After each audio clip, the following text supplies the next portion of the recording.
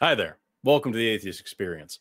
After last week's major copyrighted football American game, the large plate, God, that's dumb. After this game, a lot of people have been talking about a commercial that was aired during the halftime show, I believe, or around it, from an organization called He Gets Us. The commercial showed what looked to be AI-ish generated images of people washing feet, people who, I guess for the context of this commercial, were supposed to be historic enemies. We saw a priest and what was supposed to represent a gay man. We saw environmental activists and a Native American having his feet washed by a cowboy, and a woman at a family planning clinic being having her feet washed by a protester. On the surface, this shows what was supposed to be a good message. Jesus didn't spread hate. He washed feet. It taught humility. It taught forgiveness. It taught love. And I'm sure that that was what was going through the minds of the advertisers when they put it on screen. But when you look just a little bit under that surface, you see something quite a bit darker. First and foremost being that this advertising campaign was over $100 million. This ad itself cost tens of millions of dollars to run during this event. How much more good would that money have done if they had used it to lead by example and to actually support charitable organizations and to actually go out and do some of the good work that they think Jesus would have done in the world, rather than proselytizing, preaching the new version of Jesus that they're finally ready to accept? And when I say that, I mean that this organization, He Gets Us LLC, used to be owned by the Servant Foundation, which was an anti-LGBT and anti-choice organization and a major donor to the Alliance Defending Freedom, which is a prominent conservative legal organization which was instrumental in overturning Roe v. Wade and has fought consistently to challenge same-sex marriage and transgender rights. So when we look at what this organization actually is, it seems more like this advertisement is to save their face rather than to promote what Jesus taught. And most critically, when we look at the response, especially from conservatives and evangelicals, we see that this is not the Jesus that they want to see. This Jesus is far too tolerant, far too loving, far too woke. When you look at the comment section of these videos, you see, well, Jesus also rejected sin like all these sinners that you're wanting me to love. Who would love these terrible people? When we look at what Jesus actually gets us to do, when you look through the Bible, He gets us to excuse misogyny. He gets us to normalize hatred. He gets us to rally against our opponents, not love them. He gets us to ignore science. He drives division. He does not build community. And we see this over the course of Christianity's history for thousands of years, only now progressively trying to become welcoming and open to LGBT people, to women, to you name it, to say, no, please, please, please, continue signing up, continue donating. We were wrong for all this time. Actually, when you reinterpret all of these words, it actually means that you're just fine. We love the sinner. We hate the sin. At the end of the day, this commercial shows the dark side of Christianity that we talk about on this show. It shows the pain and the intolerance that we try to highlight on shows like these, because under that thin gilded veneer of love, you see the divisions that they themselves are trying to draw attention to. You see the hatred and the animosity that they are trying to use as a prop to drive their message. They're not fixing it. They're not dedicating their money or their time or their efforts to making anything better. They're using this massive platform and this massive opportunity to preach and to save face and to use the pain in the world around us as a costume that they can wear to drive donations their way. And that, well, that really sucks. It sucks almost as bad as having to find a new way to not say the name of that football sporting event for legal reasons while live on camera. But hey, we got a lot more than just that to talk about today. So I hope you stay tuned for the whole show. Call in if you're a theist and you have a lot of questions for us, because we got two great hosts and me today, and the show is starting right now.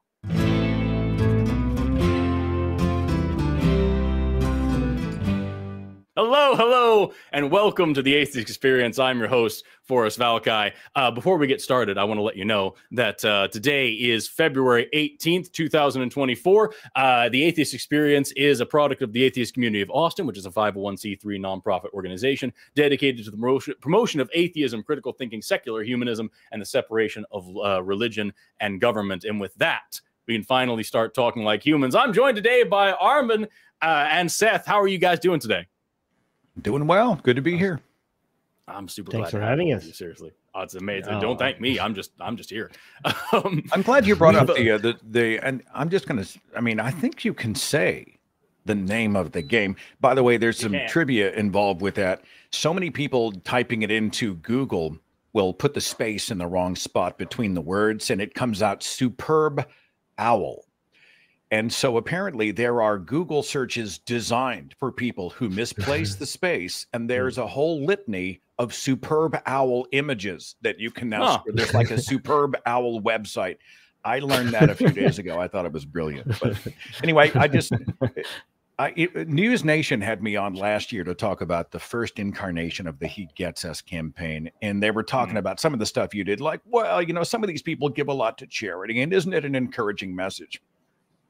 And I have a gripe with that, a little bit like I have a gripe with the new God and Country documentary, which I am thankful for.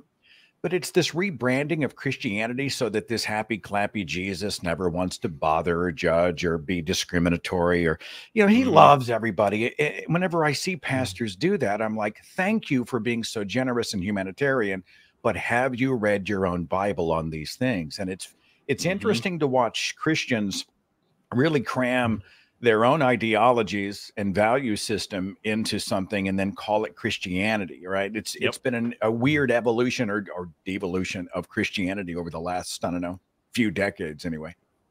Yeah, it really is strange how, like, you know, we've talked about this on the show before. I know that, like, when the people around me, you say, oh, we have to go to church and get these values, and it's all you go there to learn how to.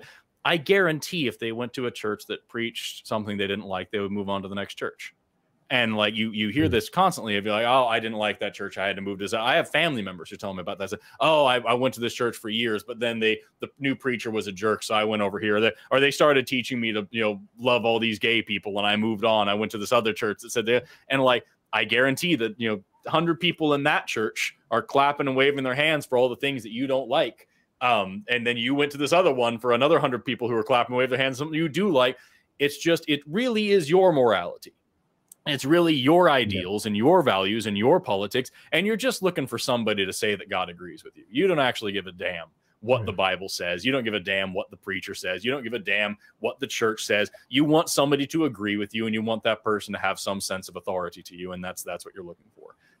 So it's deeply gross when you look at it through the historical, you know, line of who it's been okay to hate, and now we have to find a new group so we can continue driving in donations and continue calling this a holy war. You know, I noticed what Seth was mentioning. That's exactly what's also happening within Islamic teachers and preachers, within their scholars, and I think this is a defense mechanism, and it just shows that we're winning and we have the upper hand, and this is a defense mechanism. And when you see them on retreat, it doesn't mean that we should just accept it because they're weaker and we're winning, and I think we should just go for complete annihilation of it. Like, I notice a lot of atheists just accept it. Oh, like, look, they changed, now we can accept them. No, this is just a defense mechanism. If they get the upper hand, they will come back with full force. So when you see them in retreat, go for the end, go cut the throat. Yeah, well, and that's the thing. Yeah, that really is. I think that's what needs to. Hold on. Hang on. I'm sorry. If I see Dr. Kristen Dumais, who's a theology professor, and she is like John Pavlovitz, who's like Andrew Whitehead, who's like Robert P. Jones, etc., and they hold to a flavor of Christianity that would never. God would never send anyone to hell. God does love let's say they have manufactured a more humanistic religion. For the moment, I'll take that. If they're on my side when it comes to state church separation, they are now my allies. After we have sort of put out the immediate fire, then we can get into, you know, the semantics of the theology. But as far as values, we line up. So when it comes to people like them, no, I don't want to crush and cut their throat. I'm thankful that we are allies in state-church separation and humanistic values, even if we disagree on some theology. Does that make sense? I can vibe with where you're coming from. I don't agree entirely, but I like it. It sounds nice. I guess I'm just the Mr. Rogers of the movement here. I'm over here panty ways to the movement, apparently. So I would like to separate the Christian from the Christianity. I would accept them as allies. I wouldn't accept their Christianity. I would accept as individuals. I would give the credit to their kindness and their good positions that they have to them as individuals. I would refuse to accept that they're getting that from Christianity. So again, I separate the ideology from the individual. I will accept the individual as my ally. I just don't want to embrace Christianity. I don't want to embrace their version of Christianity, because as long as you're using the word Christianity or Islam, you're basically embracing or giving some form of authority or legitimacy to that book, the Bible or the Quran. And basically, this is whitewashing that book. So again, I try to separate the individuals from the ideology and embrace them, but not the ideology that they're trying to sell. But one last thing, forgive me, Forrest and Armin. Oh, by all means. But the planet's most popular religion, if you say Christianity is this, then that's a tremendous oversimplification. It's like saying, you know, Muslims are that. Like a Christian is this. They could be a hardline Bible banging hell and brimstone, you know, literal Genesis 6-day creation. They could be they could be one of those Christians, or they could be one of these people who doesn't even own a Bible, but they like Jesus because he's awesome. And he thinks about Jesus when he smokes weed, and he calls himself a Christian, but he doesn't go to church or any of that kind of stuff. I mean, and then there's the spectrum in between. So labels, I think, are useful. But when we say the Christians, all I'm saying is I try to step a little more softly and say, well, who are they? What are their value systems? Are they bigots? Are they people who are agents of destruction in this world? Or are they joining hands with other humanists, even if we disagree on theology? But I totally take your point. We don't want to legitimize a superstition. I buy that totally. Yeah, it is a weird thing, because like I agree in that, like, you know, I have no issue with individual Christians or individual religious people of any caliber. Like, I have no problem. I don't want to be hateful towards people. But absolutely, the ideology is an issue. And if it's going to come to the point of me, like you said, legitimizing, or even just like tacitly endorsing by being, you know, sharing the stage with them, I'm never going to say, like, I will never appear with any religious person ever. But there's a reason why I wouldn't do like a side-by-side show like this. You know what I mean? With a religious person for that reason. No, I would. Because I see the amount of harm that it would do, and it's not in any way worth it for me. There's a good example. I have a guy that I'm mutuals with on TikTok that I've talked to before, who does amazing work. He's a Bible scholar, does incredible work teaching or dispelling myths about, like, oh, well, I'm Christian, therefore I can hate gay people, or I can be this, that, or the other thing. And like, he'll actually here's the research on it and why you're wrong and all these things. But the dude's also a practicing Mormon.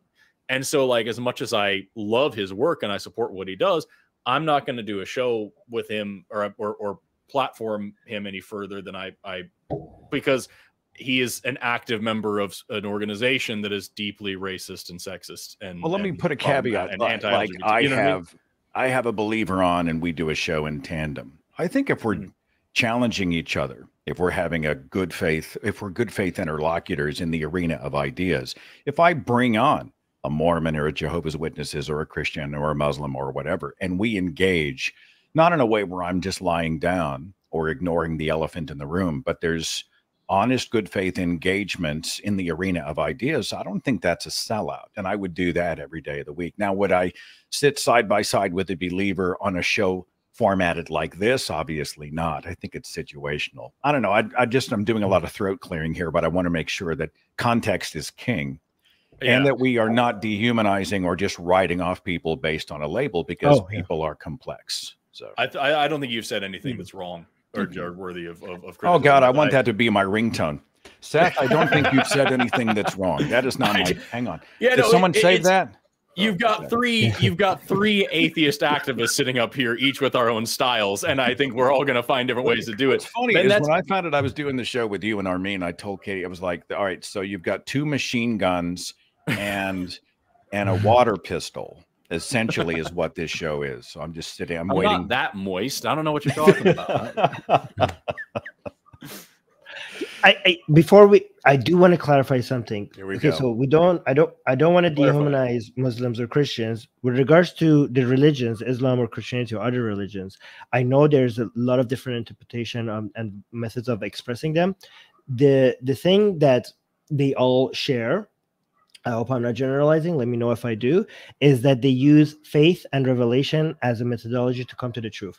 And that's the core element that they all share that I have a problem with. And that's the destructive part of it. So I don't know if we have the Taliban version of Islam, or I don't know, a modern Sufi version of Islam, or a modern version, LGBT friendly version of Christianity, or people who did the Inquisition or whatever.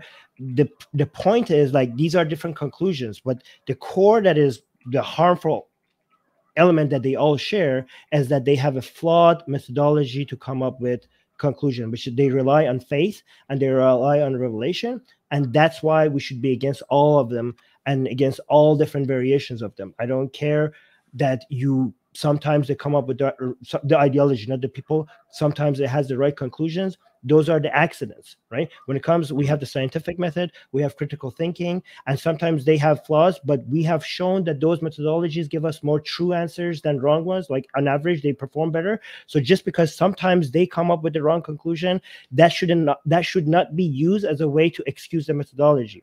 And just because the scientific method sometimes makes mistakes and doesn't come with the wrong conclusion in the same way, that should not be used as an excuse to dismiss the methodology. So I think like some positive, like kumbaya, LGBT friendly democracy, like nonviolence versions of Islam or Christianity, that is it. We have to celebrate the people, but we have to be very, very careful for that not to be used to make it seem like these methodologies, faith and revelation, can be used as a reliable source. They cannot be, and they should be fought against always at all times.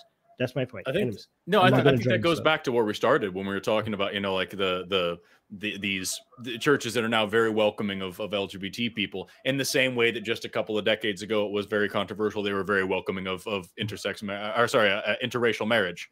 And then a little while ago before that, now, they're very controversial because they're opening to people who are divorced. You know what I mean? It's like, we can't let in the Bible's very clear about divorce.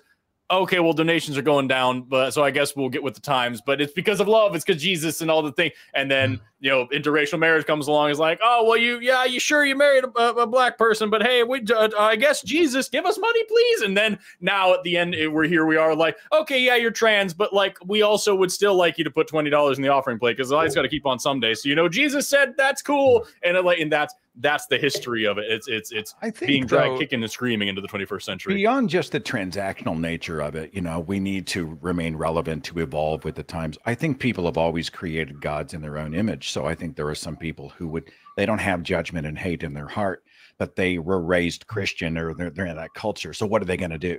So they fabricated Jesus that looks kind of like them. And cultures have done this worldwide. This is one of the reasons we have Middle Eastern Jesus, we have white Jesus, we have African Jesus, we have Asian, we have Native American Jesus, we have black Jesus. There are churches, you can go in and see the Jesus they have in the oil painting in the lobby, and it looks like the culture that celebrates that Christ. And that's no accident. I think people have long built gods that look and sound like them, it's quite suspicious for sure.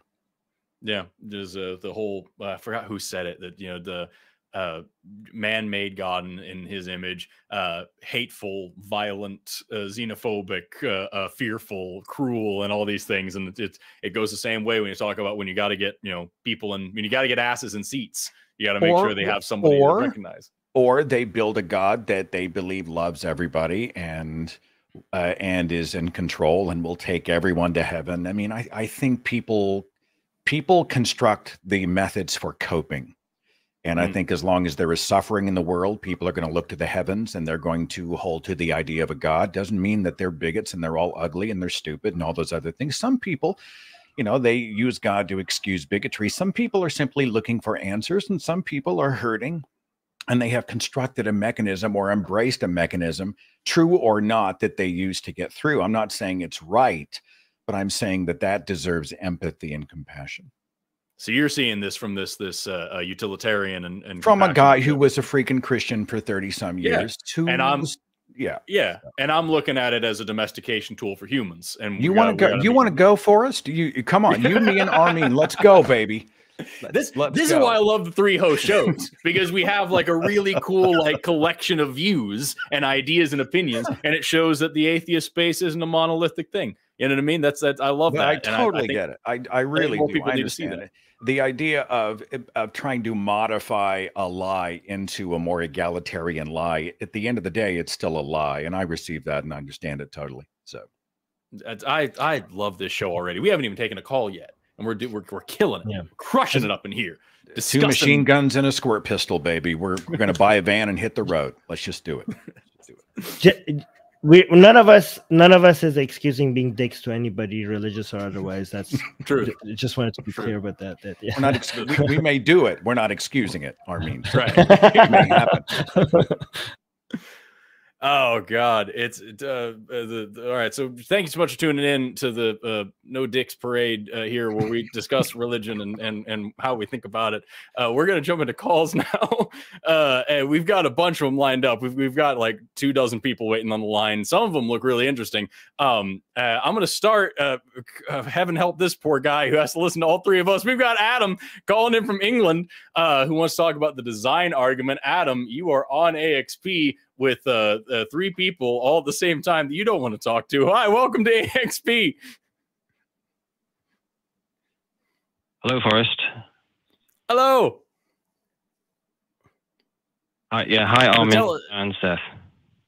Hey. Tell us what you're calling about. Tell us a little bit about what you mean by the design arguments, because I know what that means to me, and it's Lord, it's frustrating. But I want to hear, maybe you have a different take on it. Okay. Yeah, I've just called you to talk about the relationship between information and design, and the possibility of inferring God the Creator from that. What do you mean by information? Well, in order to have information, we have to have like the specification of certain values, and basically, I understand that there's quite a few disagreements about this notion of complexity and simplicity. So what I've basically called to say is that the basis for the claims I'm going to be making is a model of how design works, in which design is the relationship between minds and informational structures. So okay. Obviously, there's strong disagreements between whether complexity even implies the existence of a mind. But my position is that the conversation has been impeded by disputes over whether it is complexity or simplicity that implies design. But what I propose is that we have a model in which information vehicles and mind have a precise relationship, and that will allow the overcoming of those obstacles. Lay it on us. So are you asking me to give a definition of information? No, I just wanted to make sure I knew what you were talking about, because when people say information to me, a lot of the times they say, well, you know, DNA is a code and that's information, and therefore information can only come from a mind, and therefore there must be a mind that forcibly coded the information into DNA, and that mind is God, and blah, blah, blah, blah, blah. And so when you say information, I just want to make sure we're talking about the same thing, because if you're talking about just like the nature of complexity as a thing, then okay, that's one series of arguments that we can go down. But if you're going to sit here and try to tell me that, like, when I look at DNA, just as an example, you know, that it's coding a sequence of things that's telling my body what to do, and that therefore is like a computer code and must be some sort of intelligence, or then we're going to have a long and weird discussion, and I would like to avoid it if possible, because it's a really, really, really weird argument that doesn't make any sense at all. So I want to understand where you're coming from, so I don't have an argument that you're not trying to have when you say the word information. That's all. Can we get to the argument though? Because I'm still waiting for an argument. I would love to hear it. Yeah. Okay, so I'll just jump straight into the argument. Yeah. Yeah, let's do it. Okay. So I'd say the first thing to point out is that the scope of possible information is infinite. Selection from an infinite set requires representation of information and free will. Only minds represent information and free will and have free will. The fourth point would be an inference. So if the universe consists of specific information, then it was selected from an infinite set. Point 5 would just be the universe consists of specific information, and then the conclusion would be therefore the universe was selected by a mind, and of course that mind would fit the definition of God.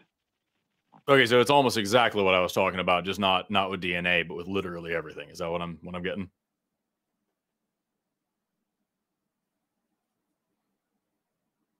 Okay.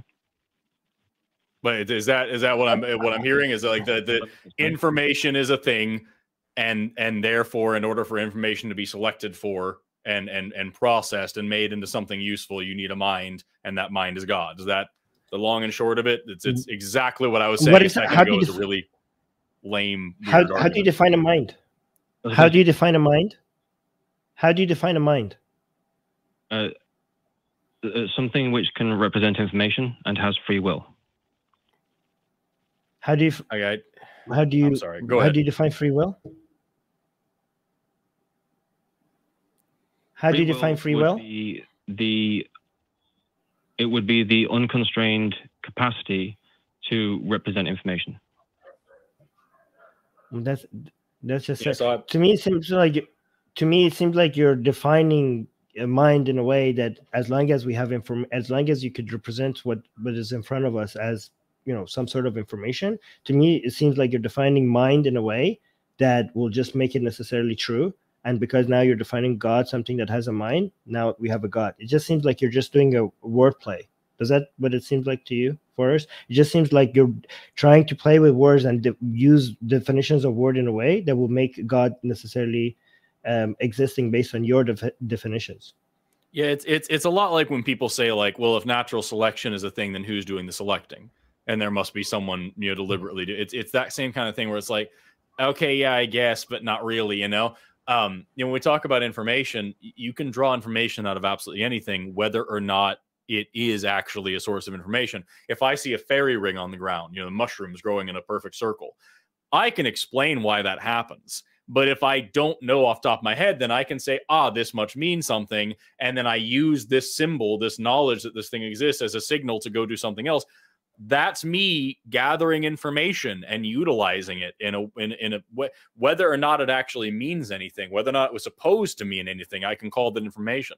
The sequence of amino acids making a protein is information. It's a set sequence of things, and the functional or the protein at the end would not be the same if these were to change. And so, like, you can call that information, but at the end of the day, any random assortment of amino acids, it is information in the same way, and it means just as much nothing. So, like, it sounds like what you're doing here is you're looking for patterns in nature, or really just anything, by the way you're talking about it, anything existing in nature, and assigning it this value as information, quote, quote, and then saying, well, therefore there must be this mind out there that's assembling this in such a way that it functions and all that. And it's the same. Maybe I'm misunderstanding you, so correct me if I'm wrong, but it sounds to me like the exact same argument as the people who say, like, well, the eye is so perfect that clearly somebody must have designed, or DNA is so perfect and you can't make random changes to computer code, therefore you can't make random changes to DNA. It's so perfect, and that's must have a designer, a coder, or whatever like that. It sounds the same way, just blown up to a cosmic level, and I don't really see the difference. So if I'm missing something, let me know. Okay, well, I'll respond to what you said first, and then I'll respond to Armin. So, sure. In response to you, I think what you're talking about is interpretation. So, of course, we can interpret patterns in a flawed way, but the mere fact that patterns consist of information is something which your interpretation still depends on. And so, the examples that you gave of misreading natural signs and imputing some kind of semantics from the natural signs, those would all fall into the model that I'm proposing, which is what relates design and information. Right, but what about the things that don't require interpretation, like amino acids forming a protein. That doesn't require any interpretation. It just works because of chemistry. So like you could easily call that information as well. And it is something that, you know, mechanisms in your cells that don't have brains or minds or anything like that are interpreting and functioning based on. So like, is that also information? If not, why not? Does that require a mind? If not, why not? Like, what are we actually talking about here? Well, when it comes to like natural substrates, we can of course use natural things to serve as the basis for like computation. So like we use computers, for example, which are just, you can say, well, a computer is just silicon and copper. And it's just a bunch of moving parts, but we use that to interpret all sorts of different meanings from what's happening, even though what's happening on the inside is purely functional and doesn't need interpretation to work. We can superimpose our interpretation onto it, and you could basically do the same thing with biological moving parts, components. You know, you could just I mean, that's kind of what say, for example, Stephen C. Meyer, who you've criticized, that's what the creationists are doing, according to the atheists, right? So the creationists are looking at the biological components, and then they're misinterpreting what it means. That's what I mean. Is it all right if I just respond to Armin? Yeah, by all means. Yes, go. No, before you do that, can you tell me what you mean by God? Before I do that, yeah, I just mean a mind which is omniscient and omnipotent. Okay, so you're using words like you. Go ahead. You respond to me before. Oh, sorry. Okay. All right. Yeah. So you're asking me if I was just kind of doing like a play on definitions. So I've like kind of like defining some relationship and then just concluding trivially that there's a mind. No, I wasn't doing it like what you're saying. It seems like more judgmental than what I made it. What I was saying. So you agree? We have these words like mind and free will, right? And do you agree that these are human-centric words, right? Like when we come up with these words to describe a human experiences, and then we went and look into nature and to see if there are other things like it that we are experiencing. Like this came from a human perspective, look at the nature, right? So when it comes to a mind, we understood that we have a mind, and it seemed to us like we have a mind and we have free will, and that's how we defined it because we had these things. So it's human-centric. Do you agree with that? I'm not sure. I'd say that more or less everything's like that. So I'd say that we observe patterns which are objective, and then we can come up. That's not what I'm asking. That's not what I'm asking. I'm just saying, like, as humans, we came up with words, right? And these words, like free will and mind, are things that we think we have, and we define them with our experience of the universe in mind. The word mind and free will. Do you agree with that or not? My position on that is that that is true, but they refer to something that objectively exists. Okay, no, I'm not. Yeah, I'm not. Obviously, not just a okay, but that's not my. Okay, so and the word, each one of these words, the definition of these words, these are just agreements that we have with each other, right? And the line where something is a mind and it's not a mind, it's not a clear line. These are based on the definitions that we're using. Some things, like, it's a little bit gray. Do you agree with that? Free will, mind, these are words that are not like complete. It's not like math. It's not like numbers, right? These are just agreements that we have with each other as humans. And sometimes these lines go back and forth. Do you agree with that? No. You don't agree that the word like mind and free will, like people have different understanding of what these are, and the definitions can change from one person to another? Well, you don't agree with that? Yeah, I mean, it comes back to interpretation. Of course, people have different ideas, but that doesn't mean that they're all wrong or that they're all right. I didn't say they're all wrong or they're all right. I'm just saying, like, words are social constructs that we use as we come as a society, we come together and we decide what these words mean so that we could communicate with each other. And their lines are not as clear, and sometimes they move a bit. That's how words work, right? Yeah, but that doesn't mean that mind. Right. So now, something we can precise. I just said yes. You said yes. I'm not coming up with any other conclusions with this. So the word mind, given that the word mind and free will, given that these are human-centric, we can define them in a way that is limited to only humans, which is not very helpful. This word will not have that much of a utility if it was like that. And we could also define it in a way that the definition becomes so loose and so over, included so many things that even describe things like what you're trying to describe, like things that are any form of, I don't know, selection of information. Any process of selection of information could also be called a mind. So when it comes to words, we try to come up with definitions of, for example, a definition for the word mind or free will that has the highest amount of utility. If it's too restrictive, it loses its utility. But it's also, if it's too inclusive, it will lose its utility as well. So when we look at the word mind, given that it's a human-centric, it's a description of something that is human-centric, we are basically looking into nature and calling things mind that is kind of close to what we are experiencing as humans as a mind. And if it's, so the question is, how close does it have to be? Like, does a dog have a mind? Okay, probably yes. Does an ant have a mind? Okay, now we have to wonder, what are we talking about? What does the word mind mean? Does a rock have a mind? Does a tree have a mind? Okay, it seems like we have gone so far off the human experience that if we call those things mind as well, like then this word is too inclusive, this word mind is too inclusive, and it loses its utility.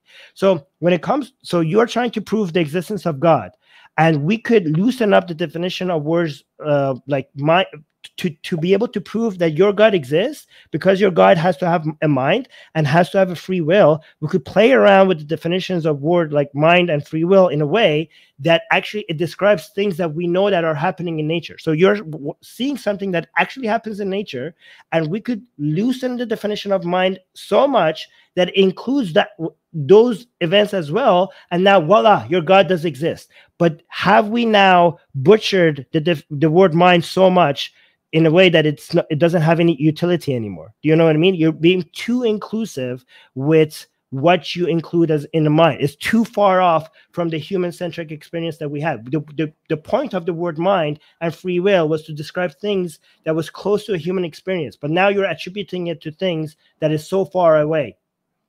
Do you understand what I'm trying to say? I understand what you're talking about, but I would say that this is not something that I'm doing. So, for example, I'm saying a mind is capable of representation, for example, semantics, and that a mind also has free will. But in my view, not everything is capable of semantics, and not everything has free will. So that's how mind is defined in my the way you define the way you define free will. Go on, Forrest, you want to say something? It's just what's frustrating to me about this is that, like, this is exactly the thing that I was talking about, just with a little bit more fluff added. And like, it's what it sounds like you're doing here is you're saying, here's some things that seem intentional in the universe. Here's some patterns that I see, or not even patterns, just here's things that exist that I can attribute some sort of intentionality to, potentially using apophenia and pareidolia that we all have, or pareidolia, pardon me. I can, say that this is information, and I can say this is what a mind looks like, and I can kind of squint my eyes and turn my head and make this thing that looks a little bit like intentionality, and therefore there's a God.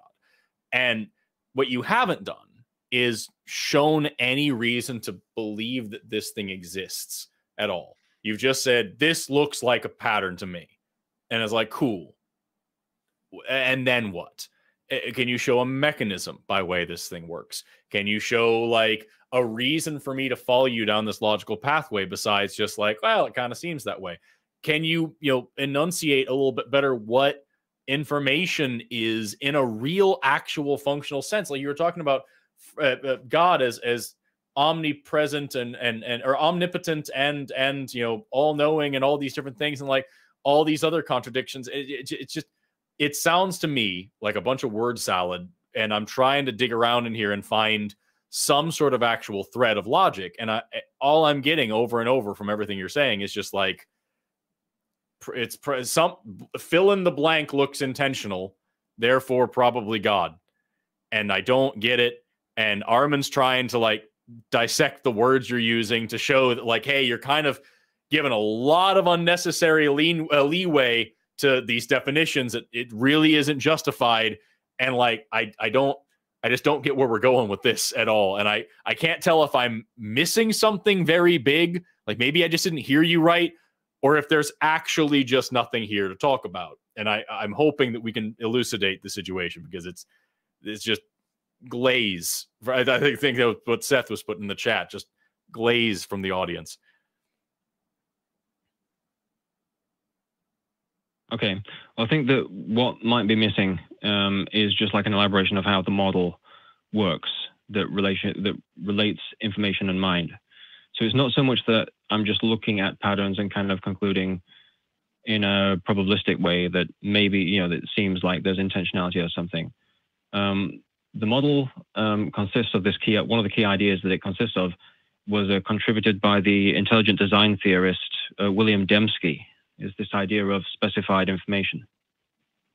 So this is really pivotal to the design argument. And the only way that something can be specified from a range of possible values is if there's a mind present to do the selecting.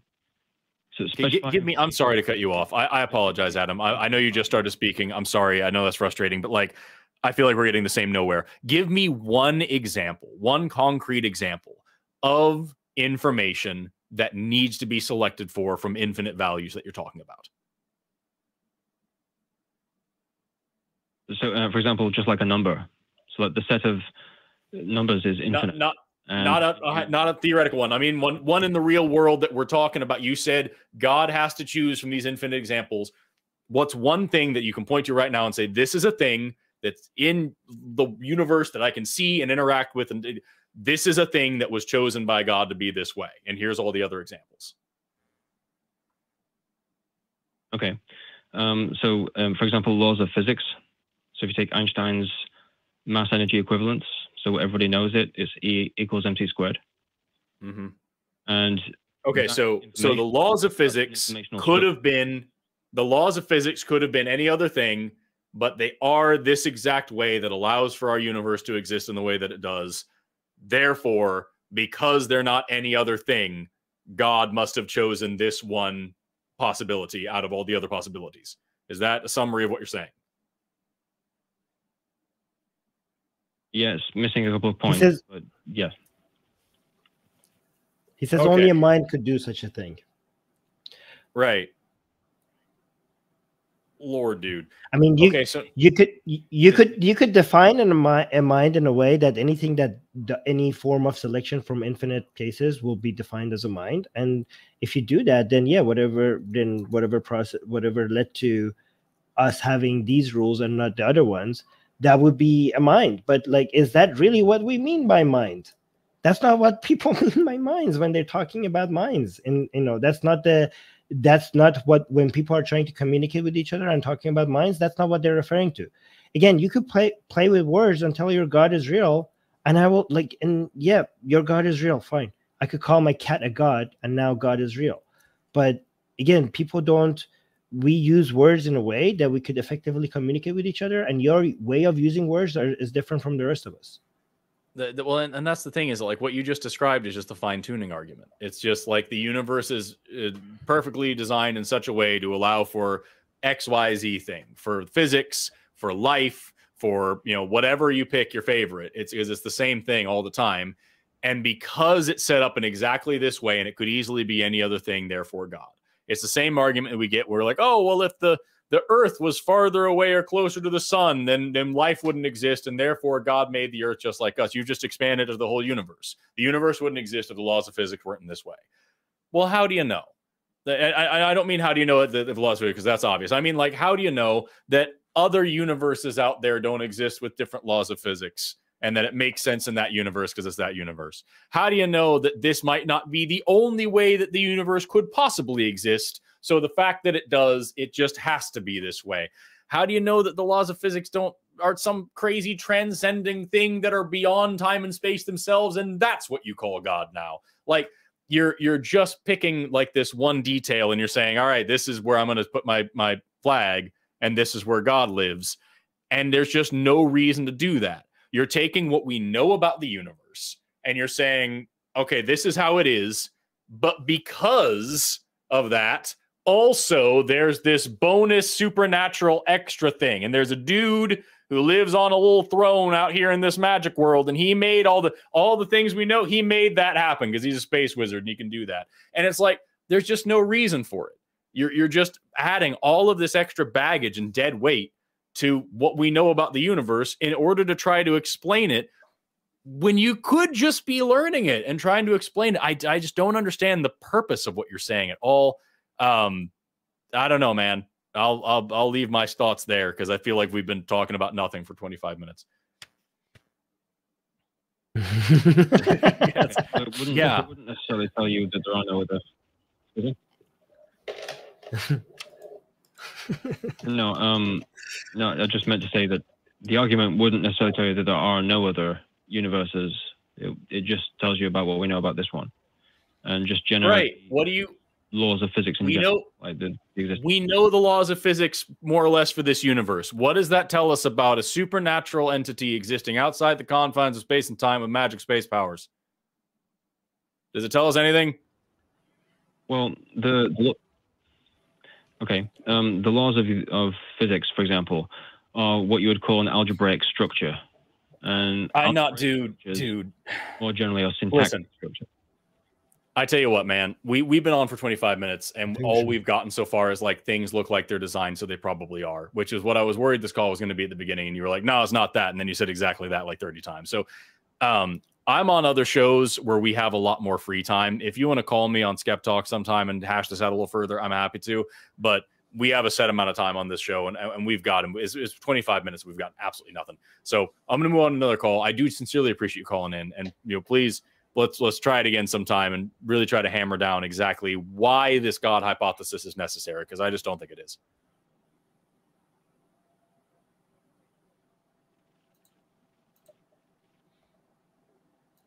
All right. What a roller coaster it's been. I'm not trying to be disrespectful, but when I heard William Dembski, and I'm a guy, I just narrated the audiobook of Dr. Abby Hafer. She's a zoologist and human anatomy professor and author of a book called The Not So Intelligent Designer, where she's going through all of this supposed intelligent design. And there's a lot of that sort of lots of information, complexity, etc. And she goes through and dismantles some of the big things that are just poorly. If they were designed, somebody's called a manager. And I'm actually touring with a speech throughout the country and in Canada this year called Seth Andrews versus God. Who is the better intelligent designer? Because I could do a hell of a lot better than Yahweh, or beyond that. He said omniscient and omnipotent or omnipotent. And invoking Dembski makes me think he had a specific God with a proper name in mind, which is what happens. They start with the nebulous deistic watchmaker, first cause prime mover, and then they take the chasm-sized leap into their pet deity. But I think to myself, all right, well, right now we're just talking about a deistic, uninvolved, like you just set the thing, you spun it, you let it go. Well, I'm not interested in that because it's not interested in me. And if it is trying to be personal or trying to prove itself through design, then I want to know about some stuff. I want to know about blind creatures with eyes and deaf creatures with ears and nipples on men and wisdom teeth and the appendix and a son that gives us cancer and, degenerating eyesight. What is it? Dembski and Ken Ham and Stephen, I don't know if Stephen Meyer does. They all wear prescription eyeglasses for vision correction. You know what I'm saying? I mean, these people who are telling me that the eye is perfectly designed have to have science come in to intervene so they can freaking see. So I heard a lot of that going on. But if you're talking about design by the omnipotent and omniscient, he's going to have to do a whole lot better. That to me nullifies the argument right off the bat. poor design. If it's designed, somebody call the manager and I'm going to issue a complaint kind of thing. So yeah, it's just really, it's so frustrating to like, hey, this call isn't about this, is it? No, it's actually about exactly that. Let's talk for 25 minutes. So I had a guy on my show like years ago, and he's like, he actually said these words. He said, I have an argument for God I'm sure your listeners have never heard. And you and I are already going, oh, yeah, good luck with that. Not because we're omniscient, but because we do a lot of this, and we see that religions aren't coming up with anything new. I say, fantastic. I get him on the show. It's the same shit. It's the same shit. It really came down to it's not a religion, it's a relationship, which I asked him, is this going to be a religion relationship argument? Nah.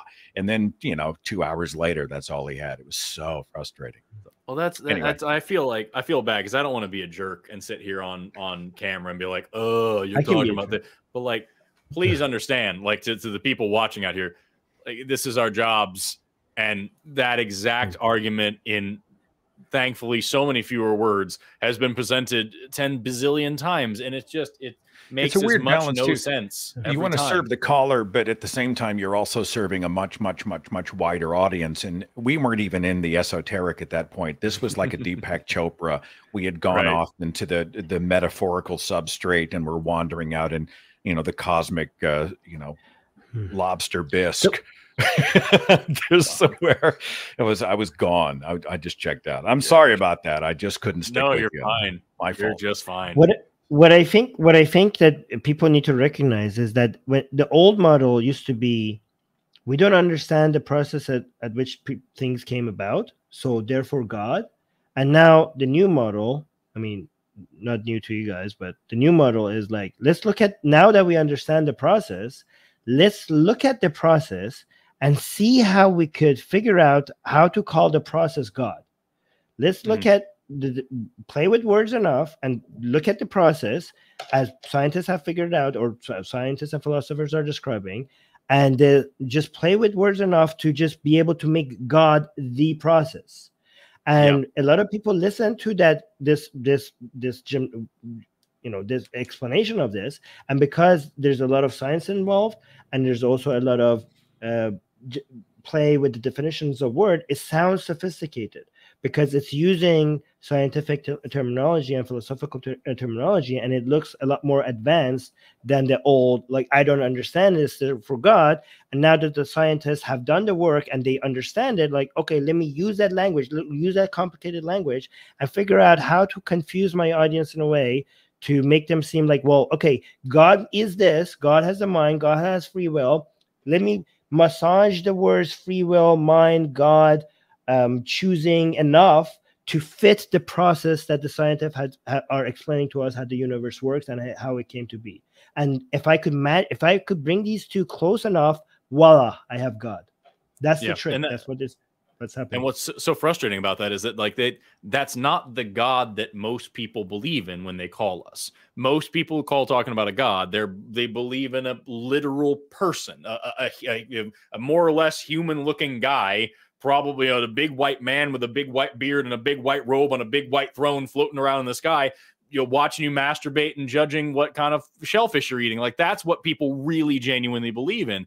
And so when these people call in saying, like you said, yeah, well, if I can, massage these words enough, then I can get this thing that's close enough to kind of like some sort of, if you think about it this way and you squint your eyes real hard, it's kind of like a God and like that. And then they say, see, this makes sense. Therefore, literally Jesus Christ. And like I forgot which one of you guys said it, but one of you guys pointed out as well. It's like, this guy wasn't just calling about some deistic kind of esoteric, like Spinoza's God of like, oh, well, the orderings of the universe kind of seems to have a pattern to it. This dude, I guarantee, if we had let him go on long enough, would have been, no, it's not just that. It's this God. And it's not just this God. It's this version of this God in the church that I go to, in the Bible that I like. And it's like that. It's such an insane stretch. And it's this little linchpin that we're trying to say, well, if we can just get this little bit, then all the atheists will be able to understand all of this insane dogma from my specific religion. I don't get the point. I don't get the connection. I don't get how it's useful. It makes so little sense to me. I don't know, man. But hey, Two things. Number one, smash that like button if you want to have Armin massage your words. And number two is this whole call has been a case study in how bad of a host I am, because we forgot to do the question of the week and the super chats. So I'm going to do that next. This is my real job, y'all. We've got, before we get started is what the document says to say. So before we get started, we have the question of the week, a little share your experience thing that we've been doing, where we ask you a question, you put your comments down in the comment section, and then it tells us what to say here on the show. So last week we asked you complete this sentence. It was really cringe when God blank, and we got 3 responses. Number 3 was it was cringe when God populated the world with a woman and her 2 sons. What a moral story. Another one, it was cringe when God forbade us to be gay, but told everybody to get intimate with his son. I'm just saying.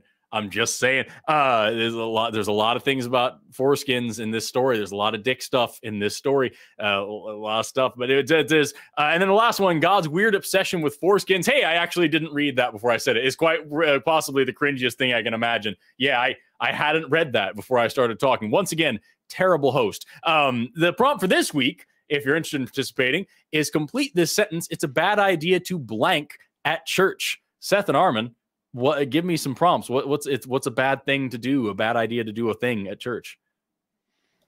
I defer to my Iranian brother. What's a bad thing to do in church? Discussing how much fecal matter is in the holy water. There's got to be a lot. There's got to be a lot. Yeah. Actually, there. Nobody cleans the poop out of the holy well. There's a study on there's.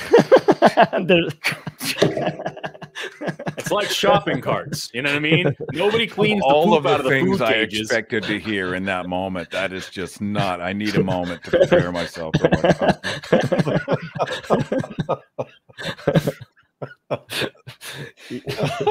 I think for me, you said not a good idea.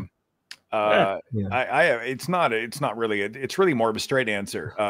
But raising your hand to ask a question, and the reason I say that is because somebody said on my Facebook page just yesterday, I think, that every church sermon should be followed by Q&A. Like there should be people like us in the audience going, well, hang on just a second. And so, raising your hand to ask a question in an environment that is fostered to, where you're a sponge and you receive from the good shepherd as a sheep. I think raising your hand would be the one that they would consider taboo and I would consider to be necessary. I was going to just say think, but no, I like your better. That's way better. We also have a great many super chats. One from Rainbow. Wait, before you go, the reason why I thought a lot of people knew why I said that. Apparently they don't, judging by the live chat. The reason why I said that because there was a study done, and it showed that 86% of holy water includes fecal matter. That was not just random. That came from. Did people dip babies in it? People put their hands in there, while they're unwashed, filthy hands walking into that church. People don't wash. People don't wipe right, and then people go touch the holy Armin water. is going to be on a bunny trail that I'm going to be on all night. Not to mention, well, you go ahead after the show. Fecal matter. It's a bad time. It's a bad time. Yeah. Oh my God. Yeah, you found it. Yeah. Okay, I'm sorry. Go ahead. Talk amongst yourselves. What you got to do? Yeah. $5 from Rainbow Wolf. Why don't parents' rights groups care for the mention of care for or mention the rights of children, such as the right to not be rejected, abused, or bullied for being queer? Yeah, dude. Thank you very much. We were talking before the show about Save the Children, amazing organization. Check them out. Robin Rinsler sent $10. Hey guys, remember it's not gay if it's in a 3-way. Are you talking about what's happening right here? Because I feel like the fact that we're all dudes kind of negates what you're saying. Also, like, don't knock it till you try it. And then also we've got Dragon Fairy, member for 2 months, sent $2. What's your favorite theistic argument and why? Man, I got to hand it to you. Look at the trees. It's still funny. It's never not been funny. It'll continue to be funny till the day I die. What do you guys think? I'm sorry, I was reading about the fecal matter, and I totally lost the last two sentences. No, I mean, Armin just cracks open a truth egg on me like that. You can't expect me to not immediately dive in. I'm sorry, I'm going to refocus on the show, but I'm posting that shit on the Thinking Atheist social media pages, and as soon as we're done here, that's information people need to know. Smash that subscribe button to learn more about literal holy shit. That's awesome. Well, you know, it's funny. It's like when COVID was going on and they had to take the holy water out of all of the Catholic churches, or most of the Catholic churches, for fear of contaminating other people and spreading the virus. You know, and I think the faith is filled with those types of practical preventions, which actually negate the idea of the holy, you know, the supernatural protections around divine water, this holy liquid that is supposed to be consecrated from on high.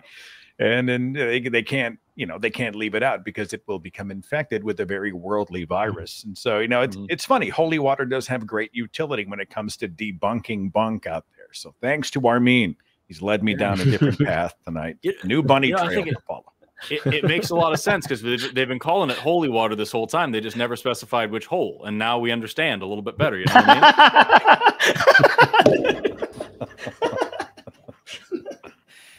mean? Good night. And that's our show, everybody. Thank you so much for tuning in. God, I did not expect that. We got $2 from Isaiah S. Mythicism for the win. Blind Limey sent $5. Hey, but Jamie's up in here. Hey, Forrest. Hi, Jamie. Is that a furled flag behind you, or is that a LARP boffer sword? I'm really hoping the latter. My friend, you're in luck. It's both. I've got so many things back here in the corner. This is a furled flag. I use this to unwind behind me for streaming purposes when I need to be all hilariously patriotic.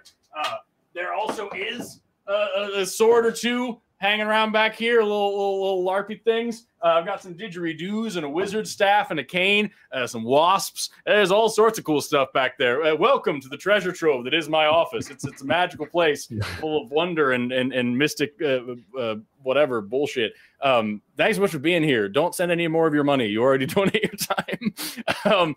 Everybody go watch Jamie the Blind Limey shows, by the way. He's great. We got another $10 super chat from Rat. It's RAT, but it's all in caps. Armin, Seth, and Forrest. I think thank you all for being here. I truly appreciate all that you three do for the community. A little face. I don't know if you pronounce the face away. I'm just gonna call it Greg. So thanks for all you do for the community, Greg. Forrest, do you have any cool rat facts? They're the best. Double Greg. So yeah, there's a bunch of them. Rats have some really cool studies on empathy and on tickling behavior, and I love that. Number one, rats will go out of their way to free their compatriots from cramped conditions, even at the cost of food rewards. They will they show like empathetic like pain if you inject one with a chemical that gives them a stomach ache, and they kind of like writhe and squirm around. Their cage mates will also writhe and squirm around, showing like they're like, oh man, that really sucks. You know, they kind of show these empathetic pains, and they do it more the longer they've known each other. And also when you tickle rats, if you give them a little coochie goos, they'll run over to be tickled. They love it. And if you record it with a microphone, a super sensitive microphone, and slow it down, it sounds creepily like a human laughing. It's great. So yeah, cool rats, man. Rats are awesome little dudes. I read this is just recently for I do a second podcast called True Stories, and we were doing a general knowledge or a trivia show, and that rats are studied to help treat or deal with autism because rats can be autistic. I did not know that. So yeah, it's really cool, and that's one of those things. It's such a burgeoning field of research. Like there's like 100 different genes that are associated with autism, and we have no idea like how they work together or what goes on there. And rats are an amazing source of research for that. You see that? Is a neuroscientist. I played along, babe. I contribute to the scientists hosting the show. You are welcome. You are welcome. Triangle of Stars sent 11 euros and 99 euro chunks. Is it pence? Is it cents? I don't remember off the top of my head. 12 theoretical dollars from Triangle of Stars. I'm so happy to see my favorite host, spelled with a U with favorite, all together. Even though I was / am an atheist my whole life, you guys still find a way to convince me more and more. Thank you for that. Thank you for watching. That's very kind of you. Less Than Lucid sent $5. Valentine's Day is over, so time to kick back and relax because it's Aromantic Awareness Week. We Aros are all valid with or without a Valentine. You know what, though? If you're here, then you got a whole community full of people who will be your Valentine. Miranda Rensberger sent $5. Balsamic vinaigrette and extra croutons, please. The word salad. Got it. I was going to be snide and glib about it, but yeah, no. I love that. Howdy. I slapped my microphone. Howdy sent $1.99. Secular humanism leads to animal rights. Discuss? ? No, thank you. I don't know. Do you guys have anything to say? That's a whole other show, man. That's a whole. Talk about a rabbit hole. Yeah, literally. Yeah. I agree to a certain extent. There's a reason why we don't, literally just torture animals, and why we have, animal rights and protection laws and things like that, and why we have supposed to have humane killing of animals for meat processing purposes and things like that. That should be paid better attention to. But that argument can go in a lot of different ways. Some of them crazy, some of them not. So that is a whole other show. One of the most horrifying things I think I've ever heard is the way that Islamists deal with meat and the slaughtering of meat. I mean, I don't want to go down that road, but it does speak to if you have a value system that honors life in that way, or at least wants to eliminate suffering, then that alone would be a great reason to go after hardline or fundamental Islam. Holy shit. I mean, I could not believe it. So. Wild. I would argue that animal rights are human rights because animal cannot create rights. So if there are any animal rights, they are the rights that humans gave them. So secular humanism empowers humans to create more rights, including animal rights. So that's why secular humanism could lead to animal rights. You know what, though? Credit to you. That is an argument that I've never heard before. So that's interesting. Okay. Blind Limey sent another $2 to say, holy water, it's the shit. Love the callback. Monkey at Typewriter sent $5 to say, here's some money so Armin can massage my diction. I'll show myself out. Hashtag this man wants to dissect my boy. Stop it. I'm never going to live it down. This person was in a Patreon stream with me asking about raising a child with one parent who is an atheist and one parent who is religious. And while I still don't remember it, I am 100% convinced that I told him to dissect his child, because that is absolutely some shit that I would say. And hashtag this man wants to dissect my boy is the best hashtag to appear on this channel, period. So welcome to the show with Forrest Valkai, making things weird since 1992. And guess what? An hour into the program, we're ready for call number 2. We've got, and I've got more announcements that we'll get to eventually. We've got RJ, pronouns he, him, calling him from Colorado. A little while ago, we did a poll in the super chat there, or in the chats. We asked what kind of call you wanted us to take, and we talked about, do you want an evolution call or an apocalypse call or a Jesus this or that call, and over 50% of you voted that you wanted an evolution themed call, and that's what we got here. RJ wants to ask, if evolution is real, why haven't spiders developed wings? So let's bring them on. RJ, you were on the Atheist Experience. How are you doing today? I'm doing okay. So I gotta ask, the question you asked here, is this is that the funny way to say it, or is that your actual question? Yeah, I mean, I think it's kind of a serious question, because, I mean, if you believe in evolution, you believe that wings evolved, correct? Wings evolved on insects, and a lot of different insects. Relatively easy from what some of the evolutionists claim, but it hasn't happened to spiders, and there's quadrillions of spiders around the world, and there's there's a lot of reasons why why developing wings would be very beneficial to spiders, right? Sure. So a couple of questions here. Do you consider yourself to be a hard worker? Yeah. What do you do for like what work do you do? What job do you do? Well, right now I'm not working, but I was a truck driver. I've been a lot of different things. Okay, so professionally speaking, your skills are in truck driving. Is that fair to say? Well, I mean, right now I was only like maybe a year. I was in the military for about 12 years. Well, I was just saying, like, what would you say is your professional expertise? If you had something to put on a resume right now. A lot of things. I was tech support. I don't, truck driver. You know how to drive a truck. Let's we'll just go with start that. there. Yeah, we'll go with that. Sorry. So sorry, my I question cannot to you listen then, to this anymore. 12 years. Truck driving. Okay. Truck driving. Yeah. So we'll just say the question is, if you're such a hard worker, then why aren't you doing glass blowing? And why haven't you taken up heart surgery? Because we need more glass like, to run on your truck. Your windshield's made of glass. You need glass blowing for a lot of things, and we need more heart surgeons. So why aren't you doing those things if you're a hard worker?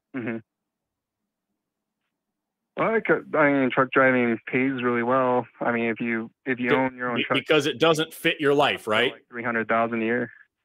It doesn't fit your life. It doesn't fit your life. It's not what you're good at. It's not what you want to do, and so you don't do it, right?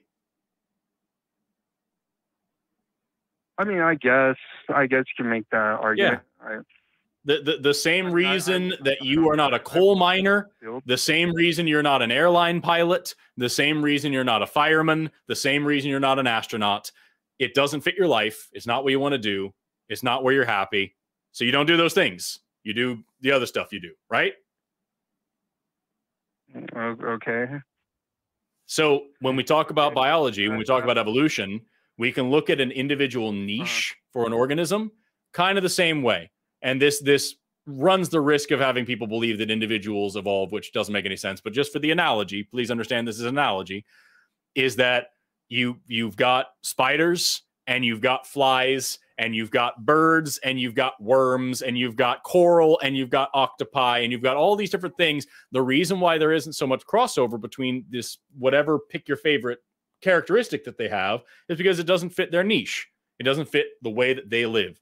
It just so happens that spiders actually do have some really freaking terrifyingly cool ways to travel through the air, but that's neither here nor there. The reason why I haven't sprouted wings and learned to fly, the reason why humans don't do it, is because our niche doesn't call for it. There isn't selection pressure to force us to evolve in that direction. So we don't, and we haven't. And it's the exact same thing with spiders or coral or flatworms or fish or pick your favorite any other thing. Wings evolved independently, separate times in insects and in birds and in reptiles and in mammals. It evolved completely independently, separate times, because the selection pressure on these different types of creatures called for that. But it hasn't happened to spiders because they don't need that to happen, because they have good ways of air travel without it. And otherwise, the ones that don't travel through the air, through weird electrical things that they do, don't need to. So there's really just no reason for them to have wings. And so they haven't evolved them. And that's the long and short of it. The same reason that you're not a heart surgeon. You don't need to be. That, even if you're looking at the terrain, that they're in really, really high terrain that they have to cross, you wouldn't think that would help them out at all with catching prey. There are some spiders. There are a lot of spider species that can use electrical currents in the air and literally propel themselves on a bit of web and pretty much fly through the air for like miles, for a long way. So they have a different way of doing it in those situations, and it's just fine. Okay. Well, I'm not really convinced, but I'll go ahead and move on to the next question. Well, hold on, because I saw Armin had something that he wanted to throw out there. Okay. Armin, I can't hear you, bud. Sorry about that. Can you? Okay, so I want to try to do a cost-benefit analysis with you. Like, when it comes to a spider, like if it had wings, why would that be a positive thing?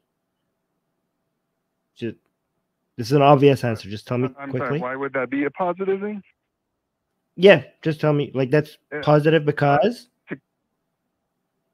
to catch prey and to evade And predators. run away. Yes, exactly. So those would be the benefits. Can you think of any costs? Costs where Let's say you have wings. Spiders have wings. What because, would be the cost? are you saying the size, like the weight of Yeah. it would be? So They'd have to yeah, it will have extra. It will have extra weight, and you. Yep. No, you will have extra weight. Okay, the physical structure might not be optimal. It might be in the way. You know, right? It also will require more energy and resource to maintain it. Right? You would have to eat more. Right?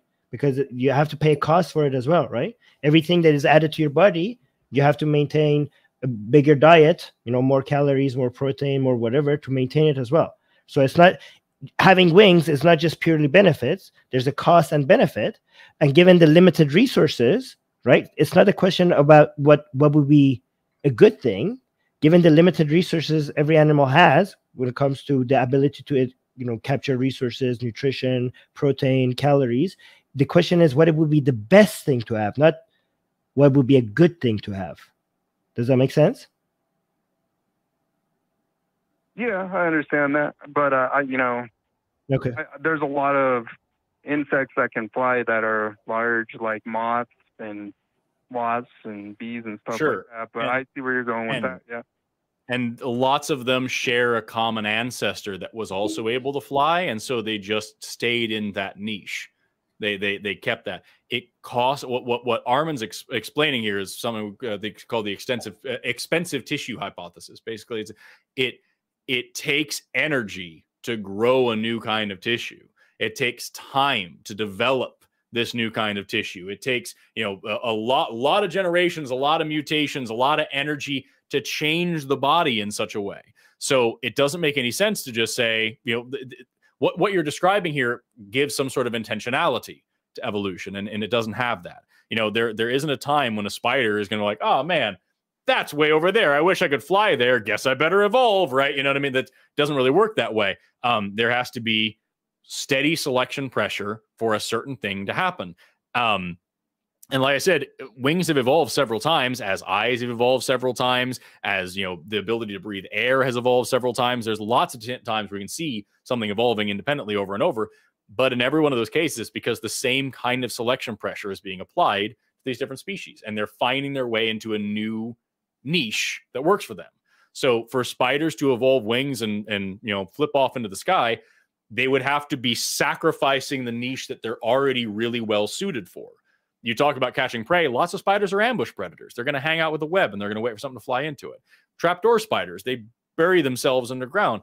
Tarantulas aren't going to be having an easy time flying around. They're very terrestrial things, even like arboreal tarantula. Do you know what I mean? It's just, there's so many things there where they're already so well adapted to where they are. They don't need to change. And so why would they? Yeah, but over such a long period of time, like you guys claim, some of these animals have been around for millions and millions and millions of years, with quadrillions of them being born with so many mutations. I disagree. Yeah. I think you would have a lot of speciation at that point in time. We do have a lot of speciation. We don't see new limbs and new appendages just popping up de novo just because. That isn't how it works. Can I ask a question real fast? Just a layperson, not a scientist. May I ask a question? RJ?